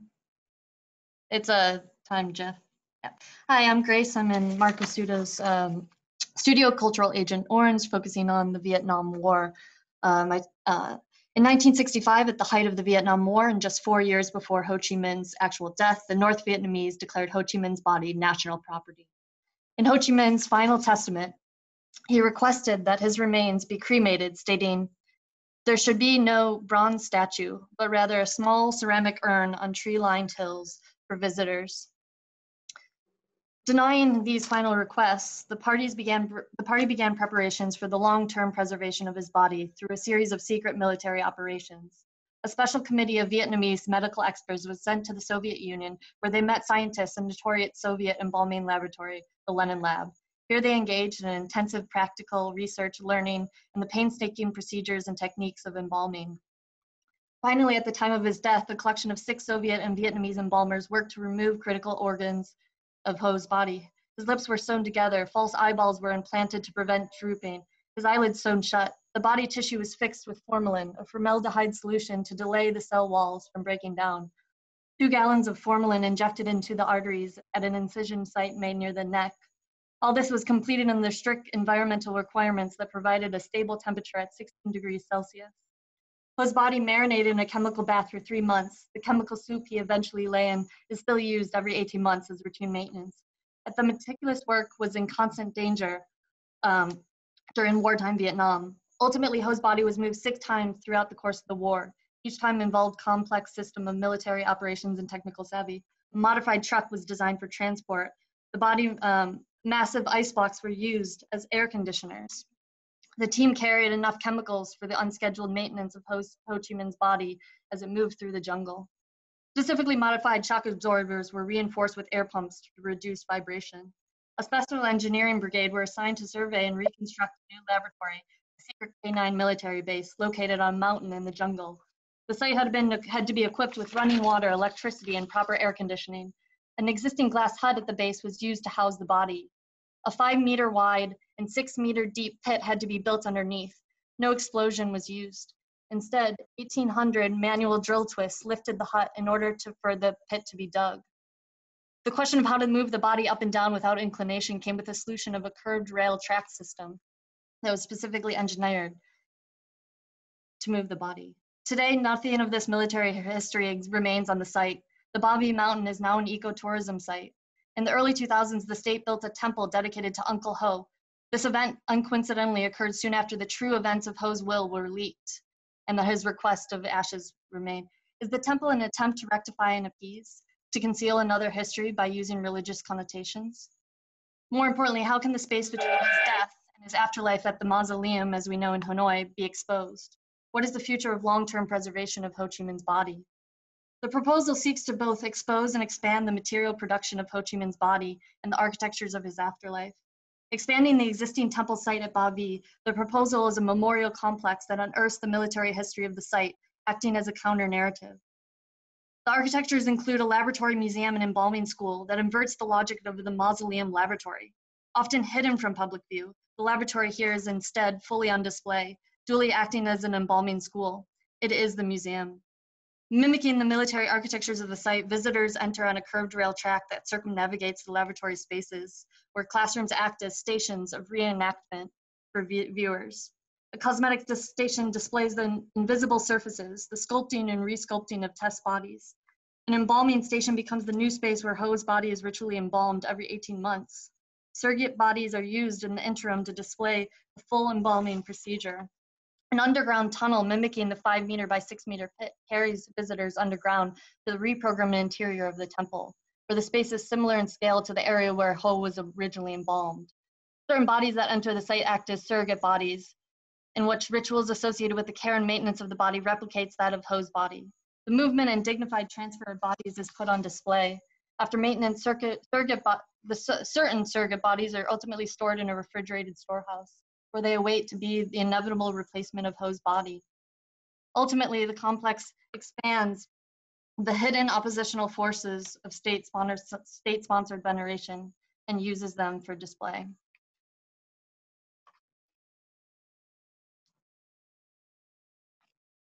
Thank you. Great, thank you. The next presentation will be from the studio by Sarah Dunn and Martin Felson.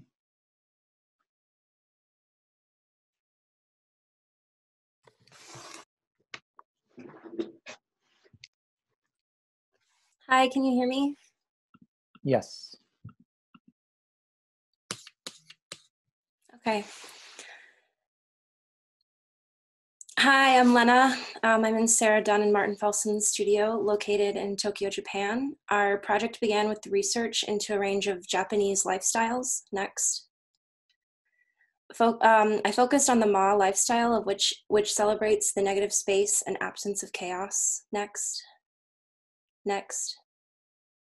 Then I looked into the Japanese Shotengai, a bustling street that evolved from ancient markets to modern social and commercial hubs. Next. Next. Next.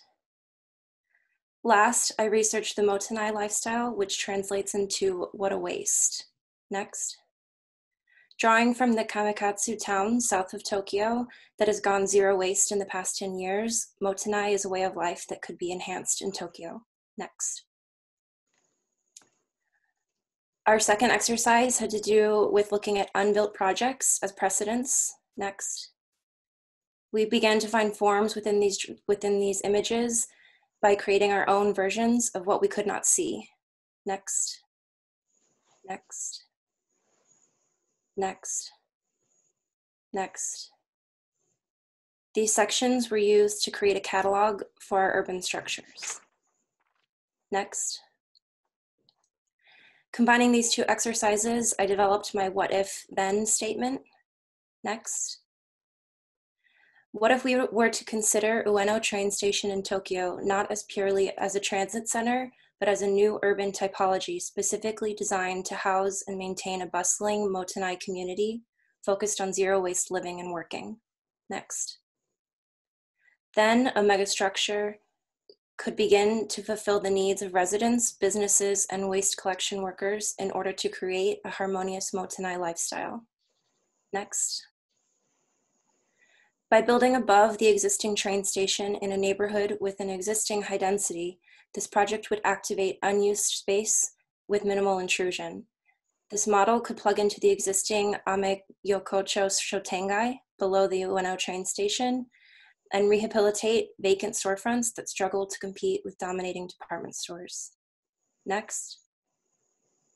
Next. I then began researching different scales of repurposed architecture and waste, such as landscape, next, building, next, furniture and spaces, next, and materials, next, next. Additionally, some of the interesting combinations seen in Atelier Bow Wow's Made in Tokyo's book started to play an influence on my project as well, such as the combination highway department store, next, next, next, and the bridge home, next. I began to create my own library of primitives for both commercial, next, and residential spaces, building off of existing Tokyo storefronts and facades. Next. Next. While the structure sits over the train tracks, it links both sides of the city and begins to reach out into the urban fabric. With multiple connection points to the street and to the ground level of Ueno Park, the structure becomes a catalyst for the city to take part in the Motenai lifestyle supported by this structure. Next. So here are a few views that show this hill town created by a combination of residential, commercial, and waste reduction infrastructure. Next. Next.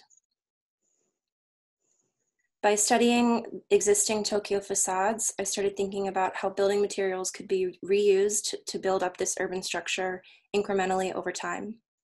Next. Next.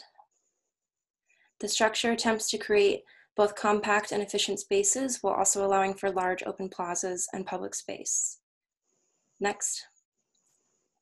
So these next few slides, you can just flip through. The next steps we'll go into creating a larger oblique drawing that lays out multiple section cuts showing the inner workings of the urban structure and how the different relationships of primitives to plaza to existing site interact as a system. Thank you. Great, thank you. And the final presentation from this set will be a student representing the Mario Gooden studio.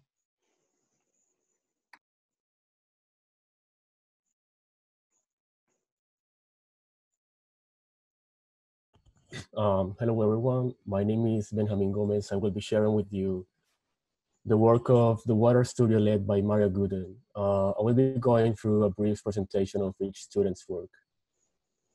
The Space of Water studio investigates the cultural topographies of water informed by the line from colonialism to climate change in consideration of forced migration, resources extraction, environmental degradation, and water scarcity. Next. In that sense, students propose a series of projects that relate to those issues, using water as a common factor that relates socially, historically, and environmentally with the context of Cape Town in South Africa, a city that has been known for its relationship with water and the access to it as a main character in the development of the city. Next. So the first project, through the analysis of Tohoku earthquake, focuses on the physical variables of ocean water to interrogate the feasibility of being an aquaterrestrial organism. Next. Jolene's project found that the lack of water in Cape Town Peninsula in South Africa causes dried out soil and fires that encompass and displace indigenous species. Next. This project seeks to visualize interspecies migration movements due to destructive fires, creating architecture that can set on fire to regrow the local fine bush species environments. Next. Sultan's project is focused on studying the wind and the waves direction to predict fish and bird migration at the time of a man-made disaster. Next.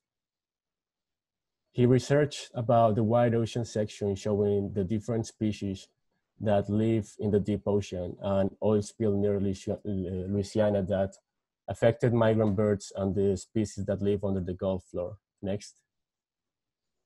Brandon's project found that as climate change causes drastic shifts in pre-existing movement of wildlife, it is important to follow the human response.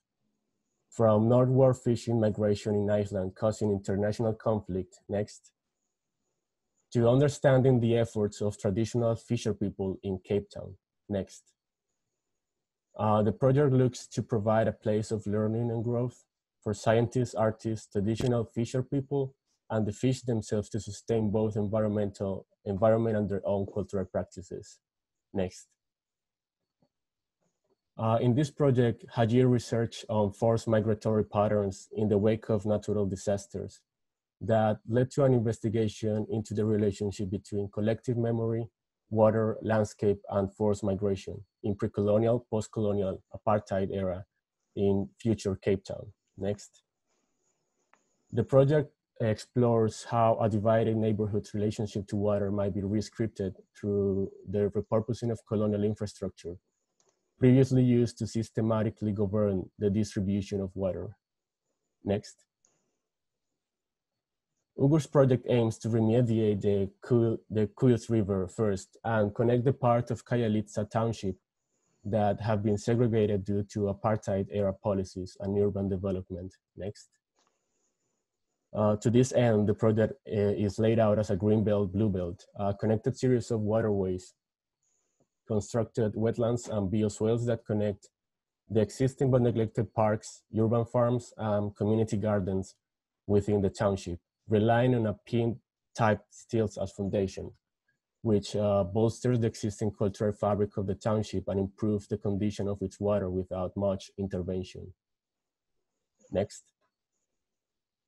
And finally, my project consists on a 2-kilometer long pier that creates a connection between the community of Khayelitsha and the sea. Next. It's intended to be placed 50% on water and 50% over the ground, giving the community a connection to the sea, a connection that has been historically denied by previous apartheid policies and current unequal environments. Next. The pier is a public promenade that intends to give access and restore the right of recreation, education, and energy that the sea has to offer to the community. It hosts spaces for recreation, next, as well as spaces for research and creativity for local foreigner scientists and artists. Next. It is meant to create a strong spatial gesture in the landscape of the zone and proposes a radical and strictly public program that connects both land and the sea with an inflection in the middle at the beach. Next.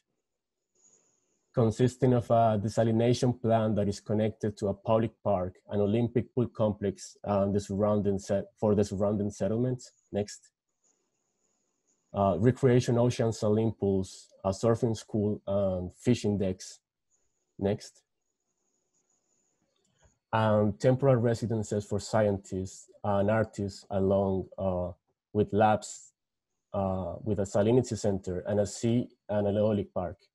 All of these uses intend to provide a benefit for the community on land and for the context around it. And finally, next. And in conclusion, the project intends to make the sea the ultimate public space, as well as source of recreational knowledge and energy. Thank you. Great, thank you. And now we'll go into discussion mode. And at this point, I think we may also broaden the discussion and invite in any comments from other advanced Studio 6 faculty, but I think we can start off with the discussion with our invited guests.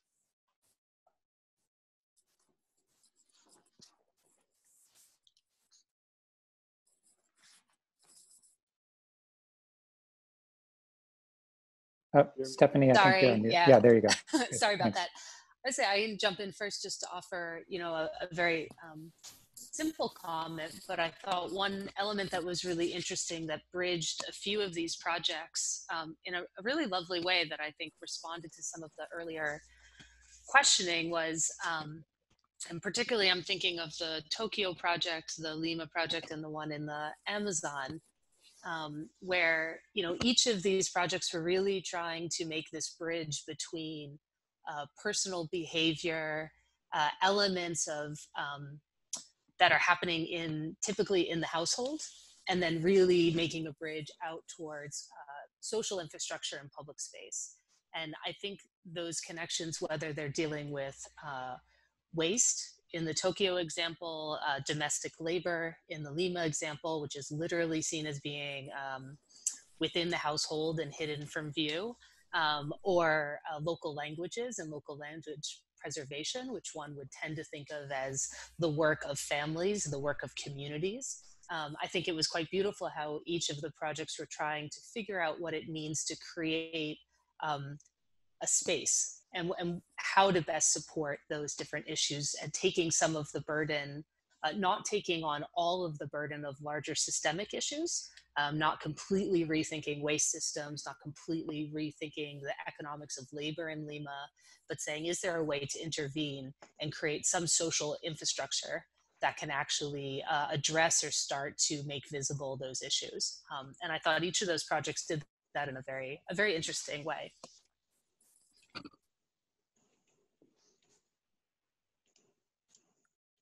For me, and maybe this is just because of my orientation as a historian, one of the threads that I found very prominent across a number of the projects is that I was impressed by the ways that several projects started with a kind of rich historical analysis or analysis of a historical condition.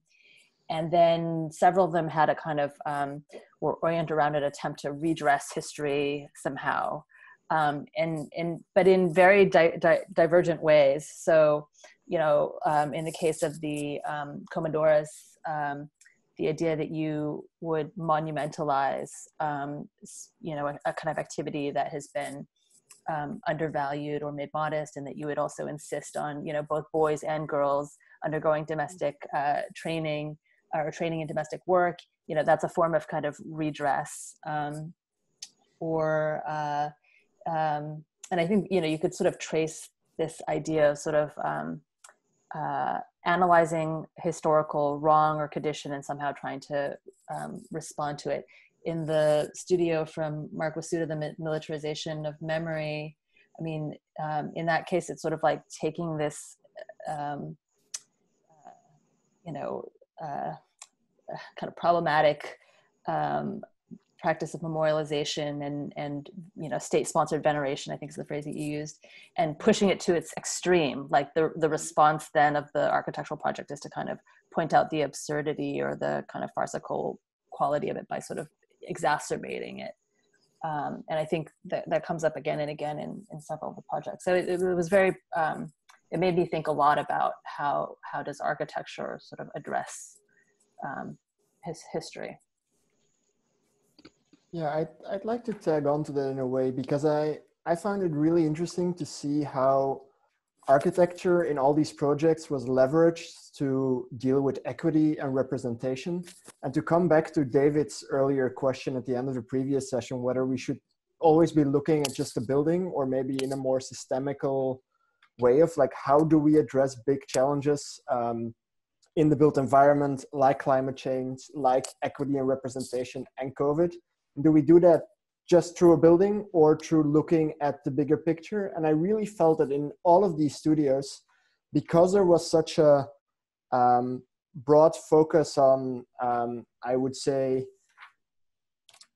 what lay behind these projects, like the backgrounds, the cultural context, and so on, really understanding those problems, and then really clarifying those.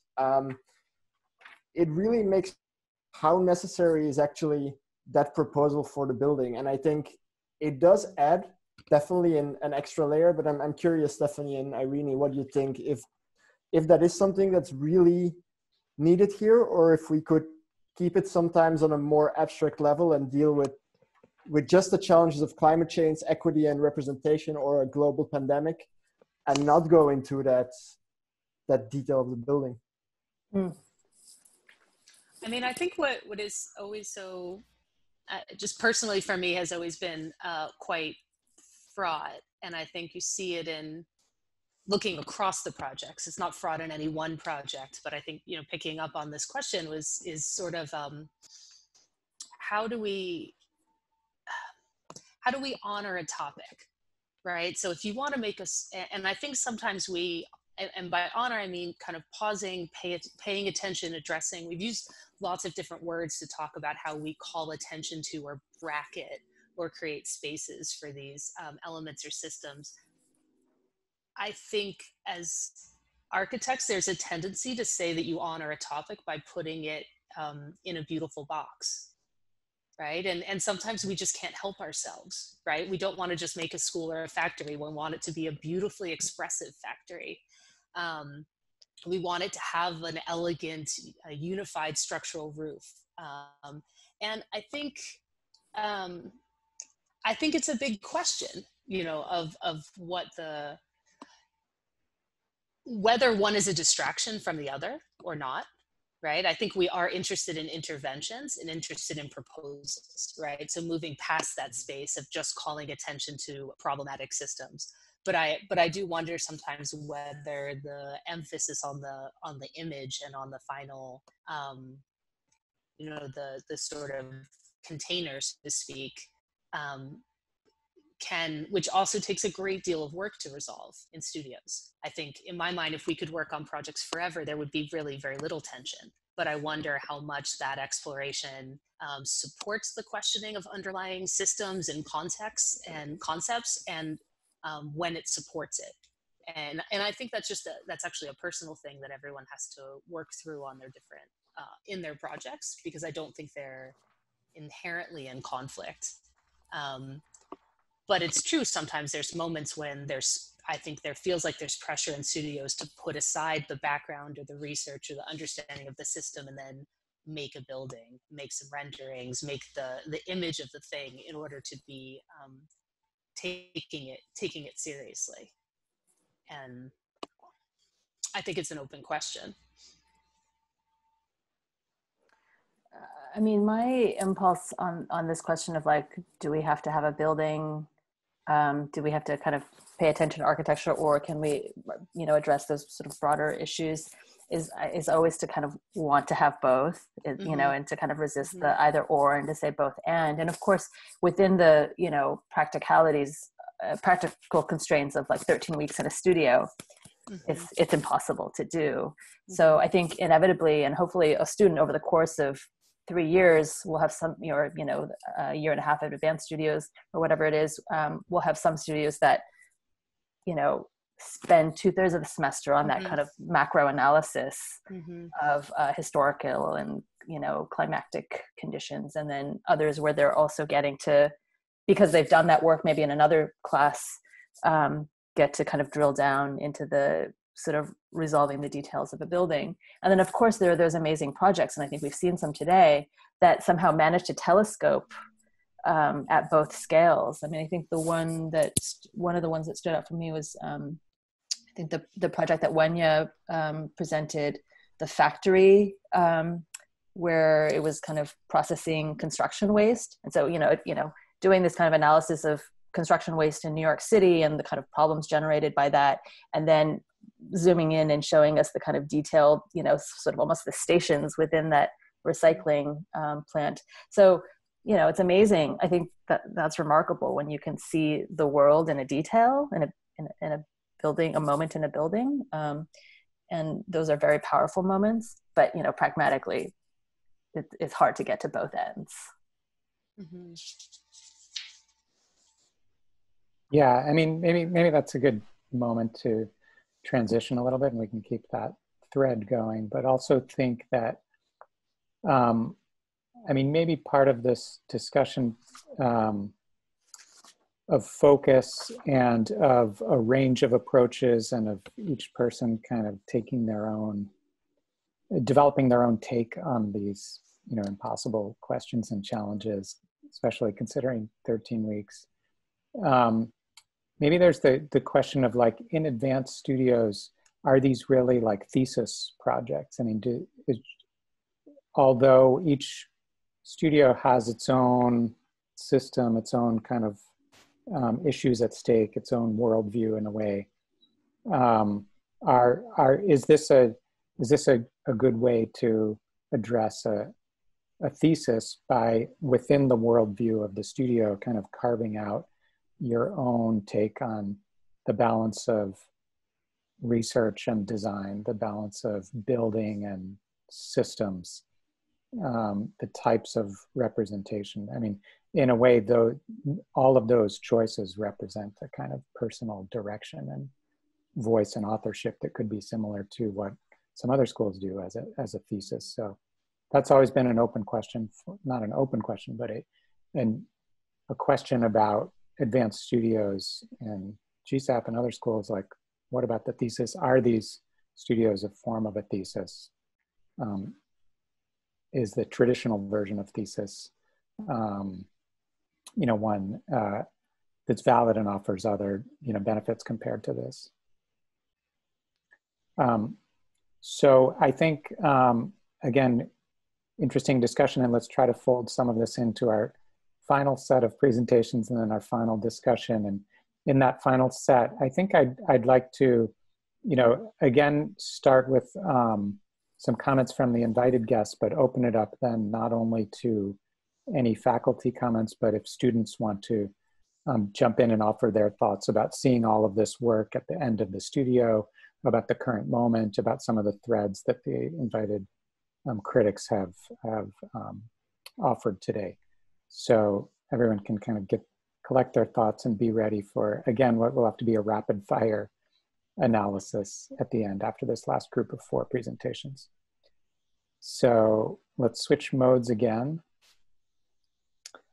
And the next presentation in this final set is from the Olga, Aleksakova, and Julia Burdova studio. We're going to share a screen. Great. Okay, can everybody see this? Yeah? Yes. Okay. So hi everyone, we're Kate and Frank, presenting in-progress proposals on behalf of the studio conducted by Olga, Julia, and Esteban. At this time, we have studio members in New York, Turkey, Korea, and Russia, and are fortunately all healthy, safe, and adapting to this new mode of crisis production. The studio proposes,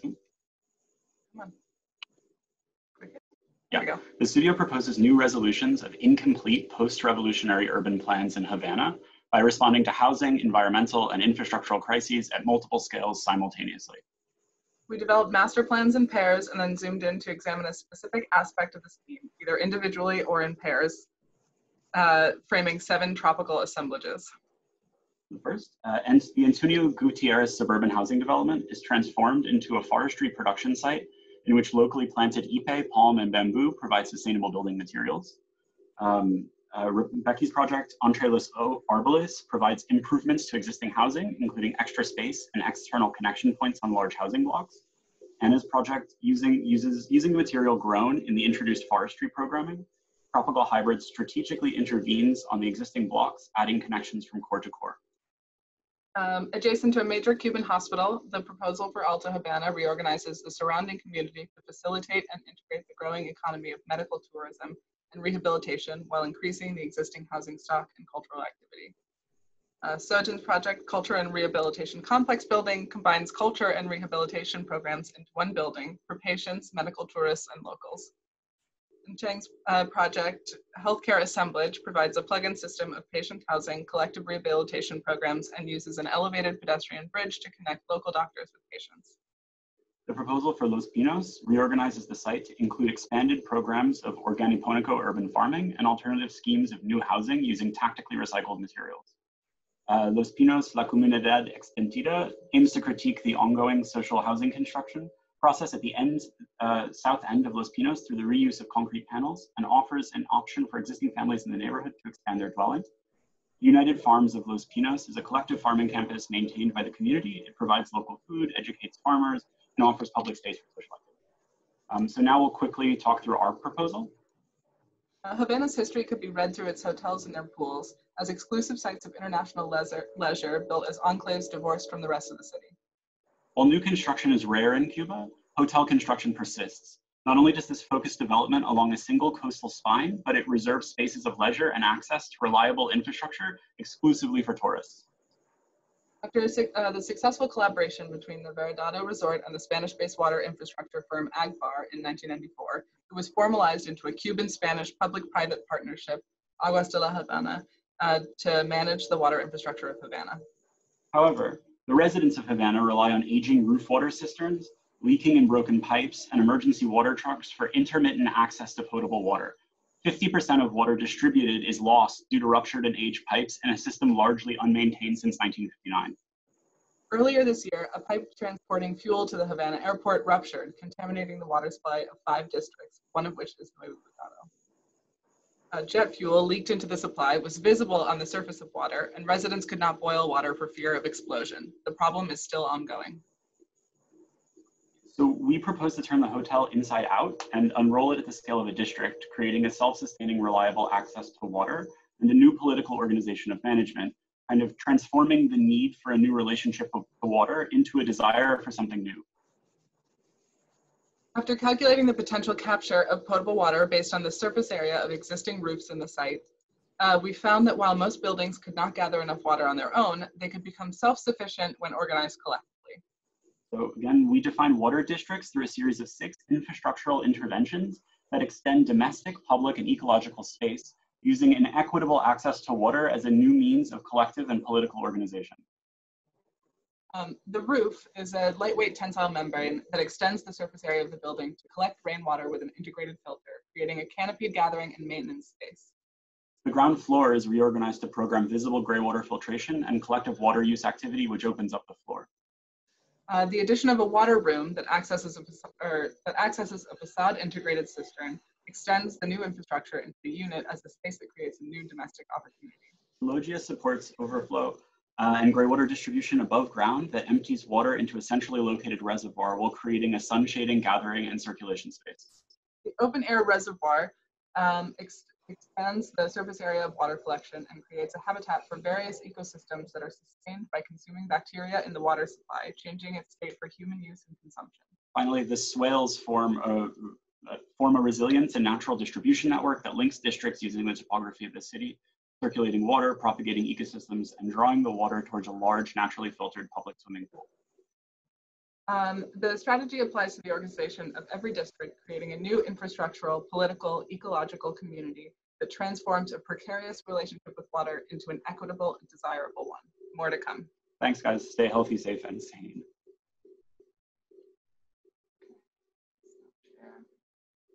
Great, thank you. The next presentation is from the Michael Bell Studio.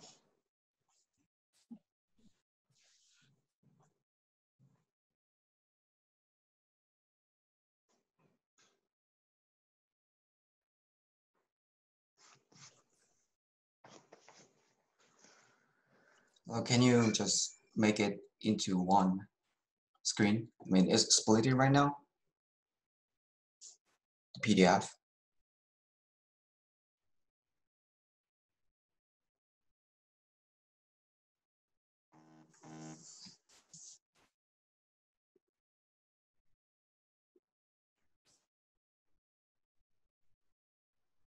Is that Can you better? comment L? Your Mac system, right? Comment L, can you put it? Yeah, it should be one screen, but it's not now cut off. It's showing up as one screen on here.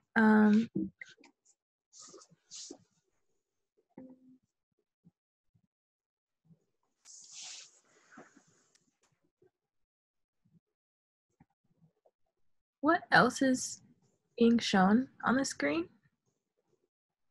Sorry, I don't really understand what you mean by one screen. I mean, on my screen, it's split in, so it's portrait rather than landscape. But when I see the screen, it's only, yeah, it's cut off in half. So it should be like this, and now I'm showing like only this. There you go. So like, is that better? Yeah, I think it is. Okay. Hello, my name is Hilary from Studio Michael Bell, also teaching assistant Sang Lee. So this is about the teacherless microscope, about the education. Next.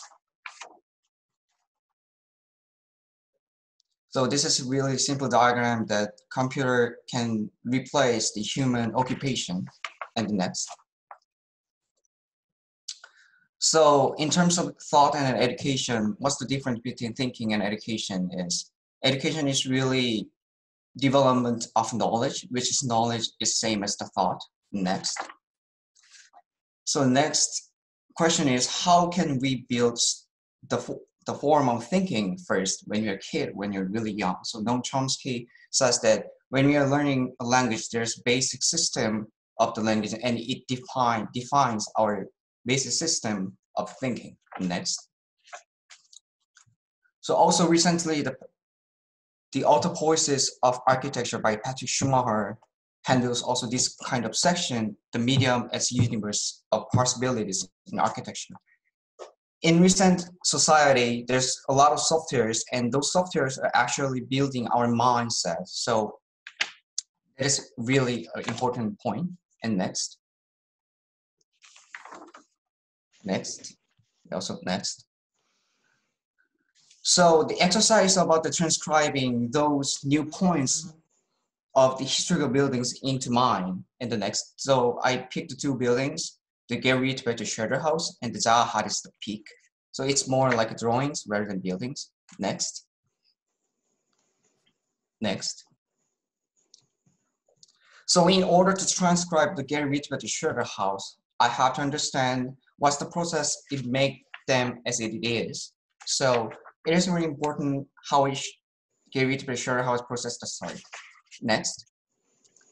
So actually the first mass models of the Garrett Better Shelter House is actually just wood block mass rather than many surfaces in it. Next. So how it became from here. Next. From there. Next. So because Garrett Better Shelter House used the material as a medium. In the book of I mentioned previously, it handles that actually Garrett Belt changed its model material from wood to the cardboard itself. Next.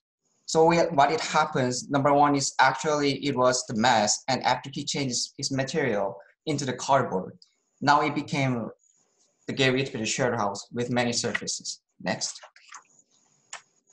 Yeah, so as it is. Next. So is it only about the material or is it about something else as a medium? Yes, there's also another about the medium. Next, in the architecture. So this is George Kipe's one of drawings that represent the idea. Also tools as a medium can change our mindset. For example, the compass actually see ourselves or the world in the circular system. Next. So this is a simple diagram and I'm using softwares recently, of course. So next, what's the recent era, what's the point of the software and how it can mind us the different system or different perspective toward the world. So the basic difference between softwares of the coordinate system is left-handed and right-handed. So left-handed Cartesian coordinate system is based on the pixelized software such as Photoshop, Houdini, Blender. And right-handed coordinate system is actually many softwares that has been used for architects. Rhino, AutoCAD, or SketchUp, etc. And next. So why these coordinate systems are important is that depends on the coordinate system you're using, you use the different method to read the coordinate system. So for example, this left coordinate system and right coordinate system reads the coordinate system really reversely. So next. So first version of the transcribing is really simple, just bending the Gerrit house instead of really simple plan. So how this could be connected to education and as a perception. Next. So this is one of the tasks that Georgie Keep is handling why broken perspective is happening. Actually, as a kid, we actually had the broken perspective and multiple perspective in my mind. But after we have been start to be educated, we start to lose it. And I think it is really important to educate or remind them we actually already had the kind of multiple perspective system. Next. About 1 minute remaining, please. Yes. So how this coordinate difference system started historically rather than softwares. Next. So it starts with the celestial mechanics from 14th century. Next. Next. Next. So coordinate system and coordinate transformation are really important because it makes you express the points that cannot express in the other coordinate system. That's why we need to develop the coordinate system difference and transformation. Next. So next. Next. Next. So with the simple mathematics, the second version of transcribing is transforming the Gerrit house into circular coordinate system with celestial mechanics. Next. But the problem is it doesn't have any midpoint because midpoint is really important to transcribe or transform the coordinate system. Next. So the point is, where is the midpoint or where is the centroid? Next. Since the Gerrit house starts from the mass, it actually starts from the centroid of the mass should be really the volume center of the mass. Next. So this is the third version of the transcribed house. Next. Next. Next. Next. And this is the model of the transcribe. Next. Next. And just, so how can I put this idea into the space and the education is next. From Peter Eisenman's form to relationship, showing relationship is the basic teacherless education, and the basic deep structures are generated by the base system of the rules. Next. And what represents the basic rules of the system in the historical building is AEG building. These are short essays why this is really represent the base system of the industrial. Next. As an industrial building. Next. Next.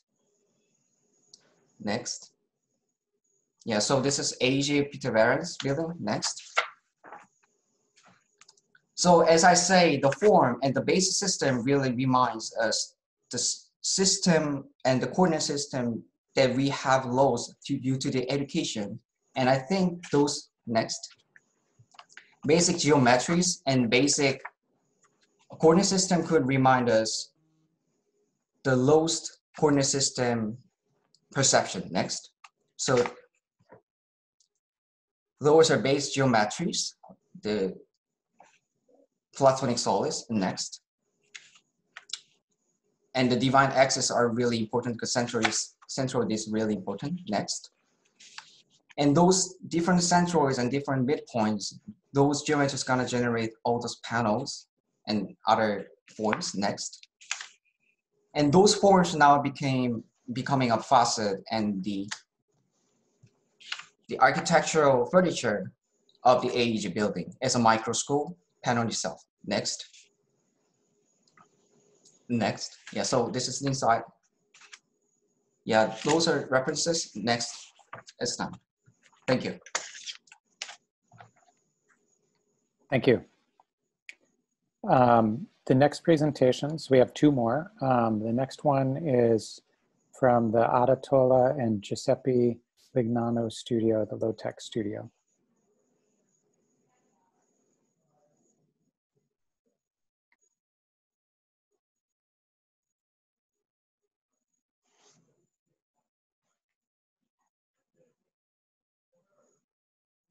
Wait, hold on.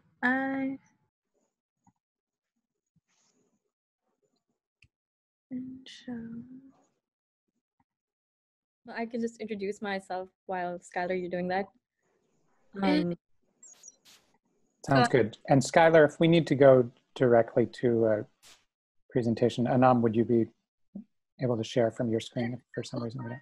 Yeah, I could try. Yeah, sure. Skylar, what do you prefer? You can tell us. I think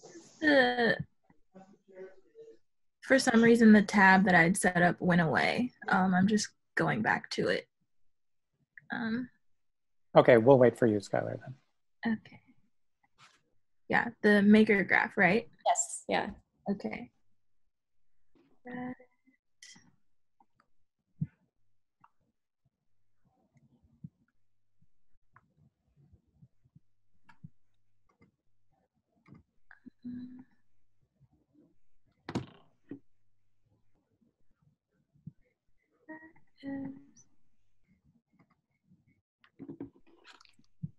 Anam, you could go ahead and introduce yourself. And Yeah. Hi, everyone. My name is Anam. I'm part of the Maker Graph Studio, which is run by Tolla and Giuseppe Lignano. So I'm just going to do a short introduction to the studio and then dive into my project. And yeah, you just have to hit present. Perfect. Next. The Maker Graph Studio operates in two parallels of weekly preoccupations and the processes of making physical objects. It hinges on the notions of thinking to making, thinking to bookmaking, and thinking to tangible objects. Next. The first half of the semester was heavily reliant on making objects with material, scalar, and spatial prompts, all the while in parallel with the more personal introspective part of the project. These images show some of the objects made during the semester. Next. Our studio was fortunate to travel to Hawaii during the Kine week. We explored extreme formations that exist in natural conditions, from the lava fields in Kilauea to the black sand formations due to residual lava in Ho'okena, to volcano craters and the summit in Mauna Kea, all the while discovering, observing, and attempting to understand making as it exists in nature. Next.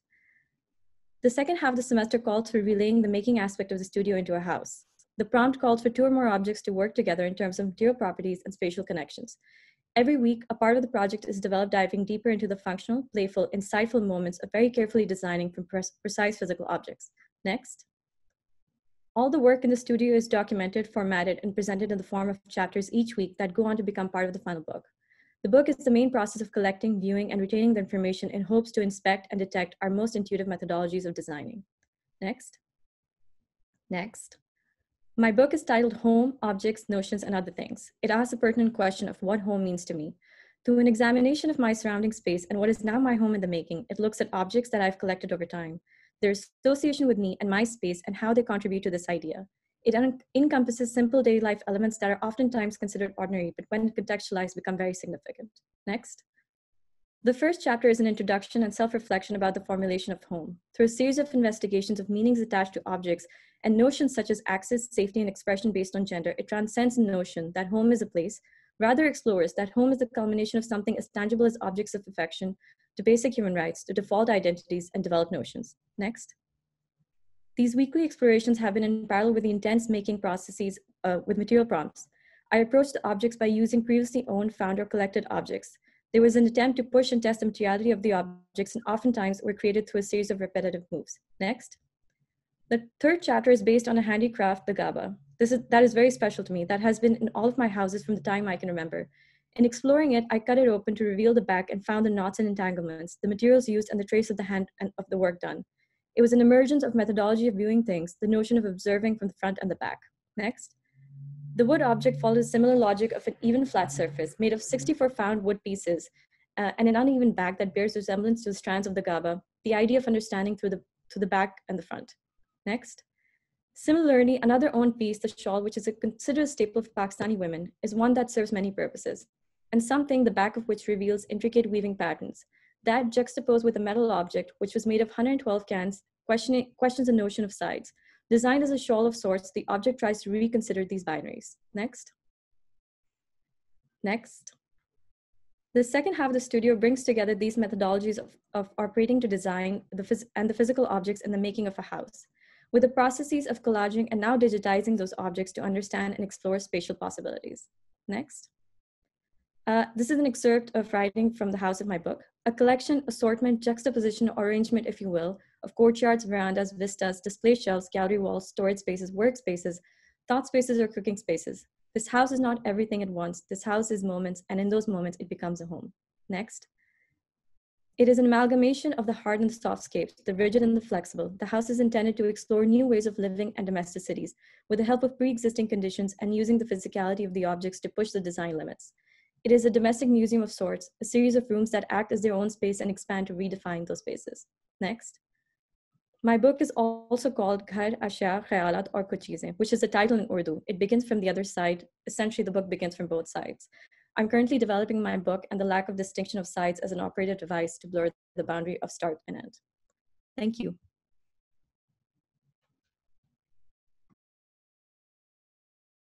Thank you. And finally, for our last presentation of the day, a student representing the Juan Herreros studio. Hello. Hello, everyone. Deploying the archive. Cultural decentralization through archival programs. The history of Spain can be seen as a story of unification and centralization. The story about the construction of a unified identity through symbols and infrastructures. This condition generated a division in which a few large cities are the main beneficiaries and for which the rest of the territory acts. Wait, are you trying to say something? No, we were going to introduce ourselves. Sorry. That is, yeah. We are Guillermo and Alex from Studio Herreros. And well, as you see, we are going to present our project deploying the archive using a video. And was the sound working? Yes. Yeah. Sure. I'll press play again. The back of the house, enabling them to function properly. In this framework, we can understand our area of work as a fragment of this back of the house condition. This fragment contains almost abandoned villages around infrastructures, with practically no relationship to them. Infrastructures such as reservoirs, bridges, dams, windmills or dump plants which despite being in use, are not able to mobilize the surrounding population.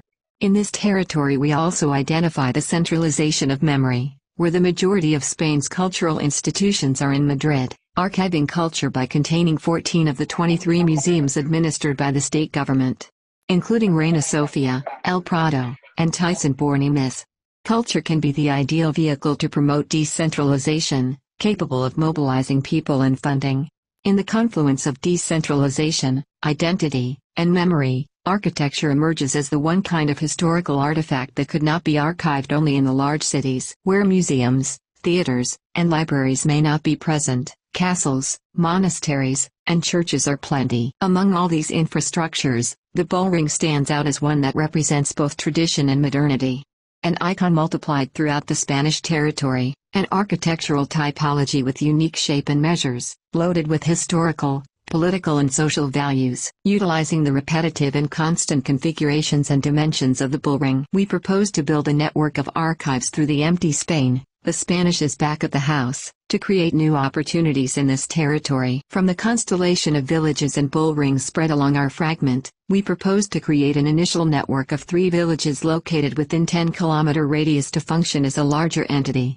In the future, this constellation can expand to other bull rings of this area, and even to the whole of Spain. In these 3 villages, we propose 3 monuments to resignify both the archive and the bullring. These structures will change the landscape in the villages in which they are implemented, creating a new relationship between memory and intervention, as a new symbol of the decentralization of culture. The structure in Sassadon will archive artworks from El Prado and Reina Sofia's museums, decentralizing high culture. The structure in Pareja will archive documents and fragments of different infrastructures from the empty Spain, decentralizing history. The structure in Samarancio will archive objects and memorabilia from the local rural communities, decentralizing value and memory. Once the bull rings are resignified, there will be new shared spaces between the 3 villages, a network containing a square, a garden, and a pool, that will create a new relationship between humans and animals. What was once an arena for sacrifices, now is a space for healing. The continuously expanding characteristics of archives become its main visible element, Over time, the building will expand in unison with its growing collection. Intrinsically tied to the urban fabric of the villages, these monuments open the possibility of new public infrastructures for these small towns. The archive will be understood more than just a storage of memory. A new curator and performer will be the subject in charge of socializing and democratizing the storage content, in a series of intermediate spaces where the archive is being deployed, linking the non-human information with the human audience, while the building and its interior will be designed to allow this performativity. The public role of the archive will be understood as a living entity, not limited only to its continuous growth, but as the way the information is being stored and represented constantly. This brings us back to the social purpose of the cabinets of curiosities, which were collections of extraordinary objects that built a narrative about the pieces they contained, and were the origin of what today we know as museums. The archive will be complemented with public programs related to leisure, health, education or work. The function related to conservation and research will be kept and enhanced with these new complementary programs. The interior of the archive will multiply the spaces to read, research, and interact within the performative areas. Instead of understanding the archive as a warehouse, in other words, a repetition of fixed and stable slabs, the space will be altered to allow new spatial arrangements and programmatic configurations, in this case, a series of hanging asymmetric rings. The central area and the spaces in between the rings will allow congregations and movements of people without foregoing security and conservation conditions. The circulation around the information and complementary programs will be the input to link the different levels, allowing a series of non-repetitive movements. A sequence of a bull ring, a hotel, a restaurant, and a pool. Archival areas will be mixed with reading spaces and meeting rooms, as well as with a foyer, an auditorium, and a co-work area. The building will be proposed as a continuous diagonal movement, instead of only a vertical one. The central space will house more public, but related programs that will be linked to the archival rings by a series of exhibition spaces, like the interior of a giant living being. The central spaces are interconnected with several public and performative areas that appear in every level, where the collections will be deployed. Investigation and research will take place while the curator and the visitors act as the principal performers of the space. The project can be understood not only as a stack of different levels of storage, but as a whole single entity that is activated through the movement of people. In this project, the contemporary definition of an archive is defined not by the spaces of the information that it stores, but by the spaces of information that is deployed, and the programs that reinforce its publicness, making the new archive a complex social infrastructure.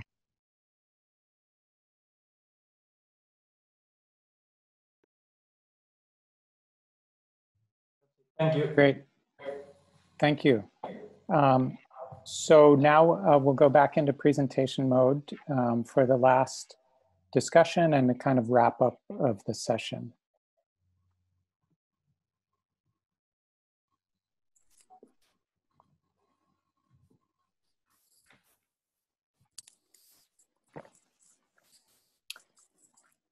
I'd maybe like to start by yes, go ahead. By just saying that I am truly amazed by the amount of work and quality of drawings and quality of visuals that were produced by all the students. And I think especially during this challenging time when everyone had to move during the middle of the semester and like group work and the normal studio environment didn't function as it normally would have, I am truly amazed and I want to congratulate everyone on their work.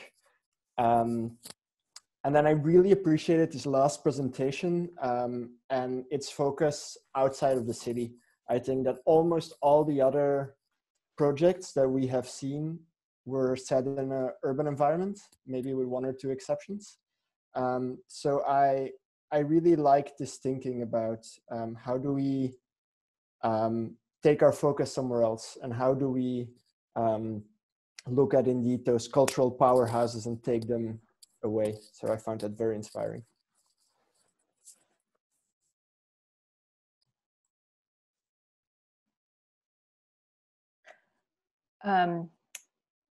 I totally echo Tim's remark about the quality of the work. Really impressive across the board. Tremendous amount of just also amazing research and then integrated into projects that are really well resolved, considering everything all the kind of adversity that all of you have had to overcome. So since this is the last discussion period, if I can kind of free associate for a second, I was really struck in the last presentation that the entire presentation was this video or film that was narrated by this machinic voice. The machinic voice was very strange to me, or interesting. I mean, it was intriguing. And it was then, so I then started thinking about sort of, going back to our earlier discussion about who's the public or who's the subject. And, in some of the projects today have, incorporated animals, materials, kind of broader range of subjects. And I was just thinking about sort of like a kind of humanist versus post-humanist kind of approach to architecture. Something about that kind of machinic voice and the way that that project was sort of about, almost kind of neutrally decomposing this typology of the archive, the bull ring, and then adding other typologies and sort of remixing them. It was almost like a kind of designed by a machine or remixed by a machine. And oddly enough, even the previous project, the house, even though it started with these very personal reference, the kind of end product also, because of the way that it sort of deconstructs the house into a series of objects or moments or rooms, also strangely is sort of like really getting us away from, kind of a traditional humanist conception of the house as a kind of, cozy space or, adapted to particular subjects. And of course, with the teacherless micro school that, and the opening question of like, can machines replace humans, particularly around kind of learning and teaching, which is a problem that is kind of confronting all of us right now. I think there's something interesting about the way that all of these projects like sort of make us really rethink these kind of these very old typologies. So sorry, that was a little incoherent, but as I said, now I'm sort of like reflecting across the board. At this point, it's fascinating to see so many different projects and studios all at once. It's my first time seeing this format in Supercrit. I'm finding it it's actually really wonderful to see these through lines between the different studios, but also sort of take as a given this like many different ways of exploring a project, right? And finding your way. I'm still really thinking across all these projects to David's question earlier about modes of research. And I think what that had made me take it a little bit of a different direction was what are the ways in which we really explore a site.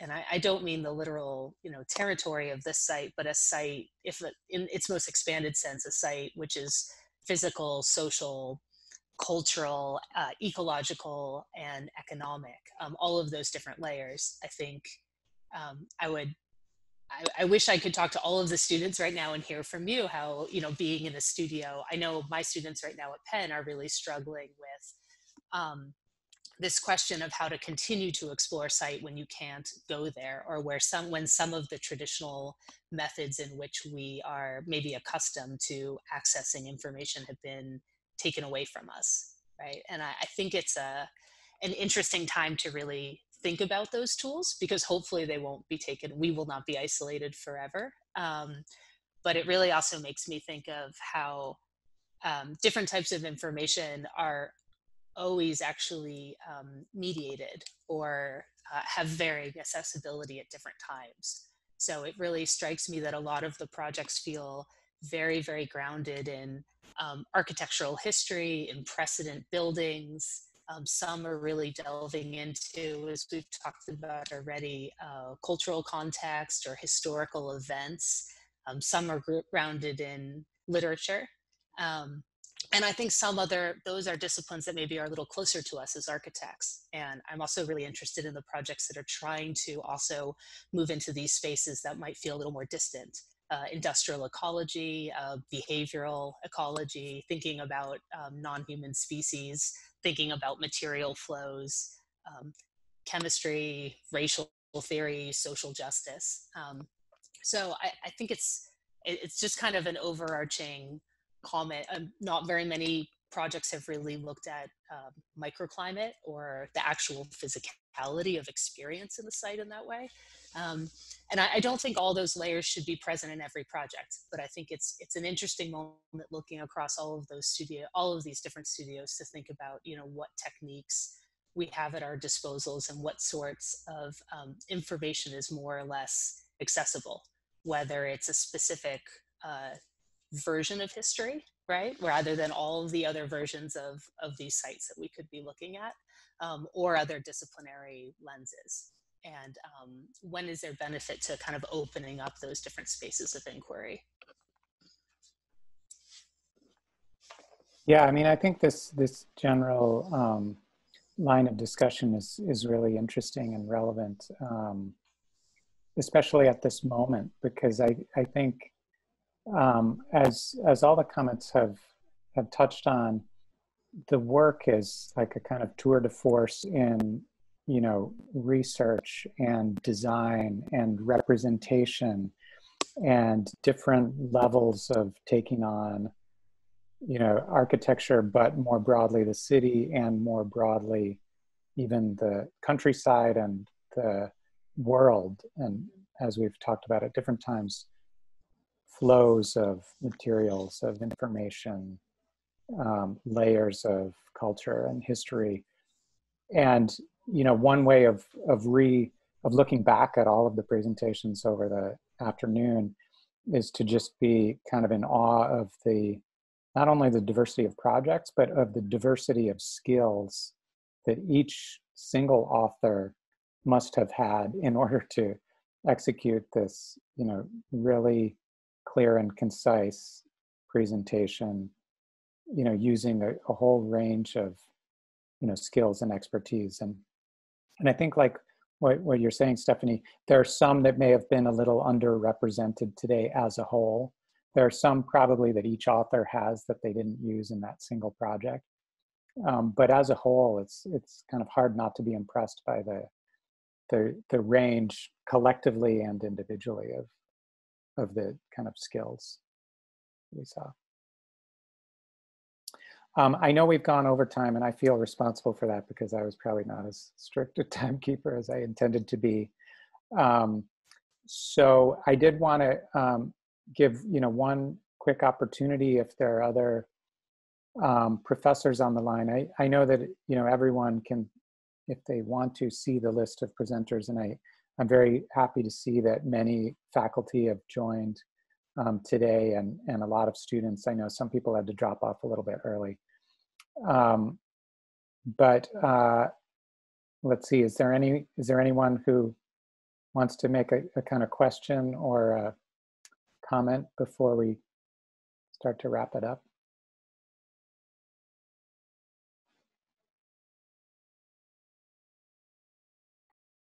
I can say one thing very quickly. I was pretty impressed that, I mean, with the quality of the work. I mean, after, I mean, everything that we've going through, and especially, I mean, the fact that most of the students, they didn't travel, and they had to engage with such broad contexts which are entirely alien to their background. I mean, it's pretty impressive how research was well conducted, and how people were able to really dig into other realities and produce such amount and such quality of work. That's it. Yeah, I think that's great to hear, Pedro, and it's a great point. I mean, there's a whole like list of things that people have had to go through this semester, and still to be at a point where we're having, you know, this level of presentations and this level of discussion it's really great to see. I'll just read a note from Galia, who I think had wanted to join in, but she had to leave for another meeting. And she said that she found that this year's Supercrit was stronger and more cohesive than even in past years. So despite our new format, all the challenges of the semester, you know, the glitches of dealing with a webinar for the first time, all the boxes of faces on the screen. You know, I think that's a kind of shared sentiment that this was a really great moment to see the work together and to kind of celebrate the work, even though, you know, it should be noted that it's still 2 weeks away from most final reviews. So it's only, you know, Irene was saying, yes, 13 weeks is not enough. This is really, in essence, only been 11 weeks. Plus maybe you subtract some of the weeks of lost time of moving and stuff. So are there any, yeah, the work looks quite complete to me. I think all the students should just take the next couple of weeks off and rest on their laurels.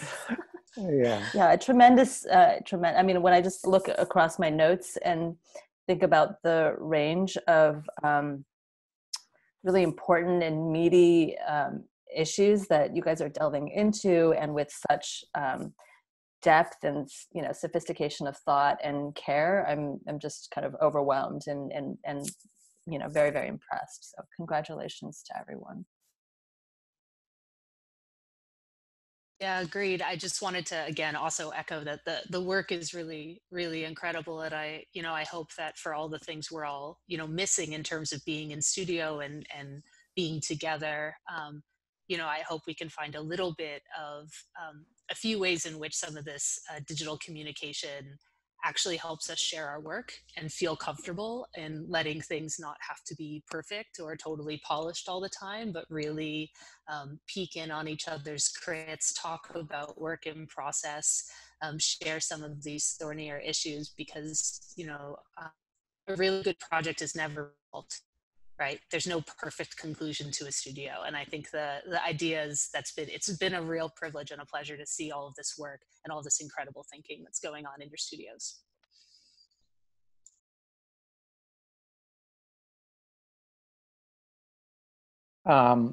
Okay, I think that's a perfect way to end it. I do want to thank you know, all of the students, even the ones who didn't present, for kind of producing this, you know, great body of work, for engaging the discussion, for being here on this kind of session, even though it's, you know, late on a Friday. Many of you are in different parts of the world.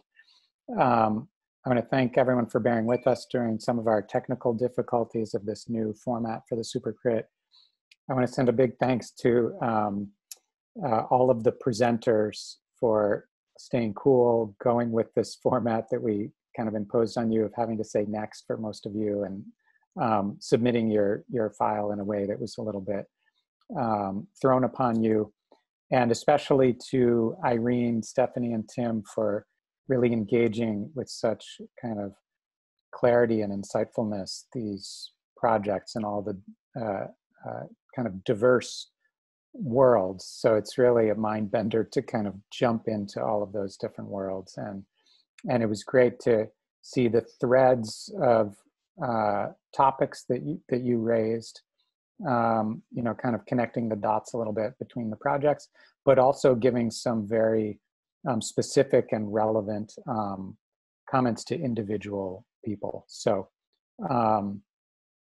and last but not least, I want to thank very much Lila and Skylar for running this show in, you know, a very complicated way. Probably, you know, as we were saying, the first webinar of the school, but also probably one of the biggest Zoom sessions we've hosted, with certainly the most in a row presentations we've probably ever done on Zoom. So thank you all. To be continued in the final reviews, and hope everyone is able to find some moment of rest and peace over the weekend before getting back to work. Thank you, everyone.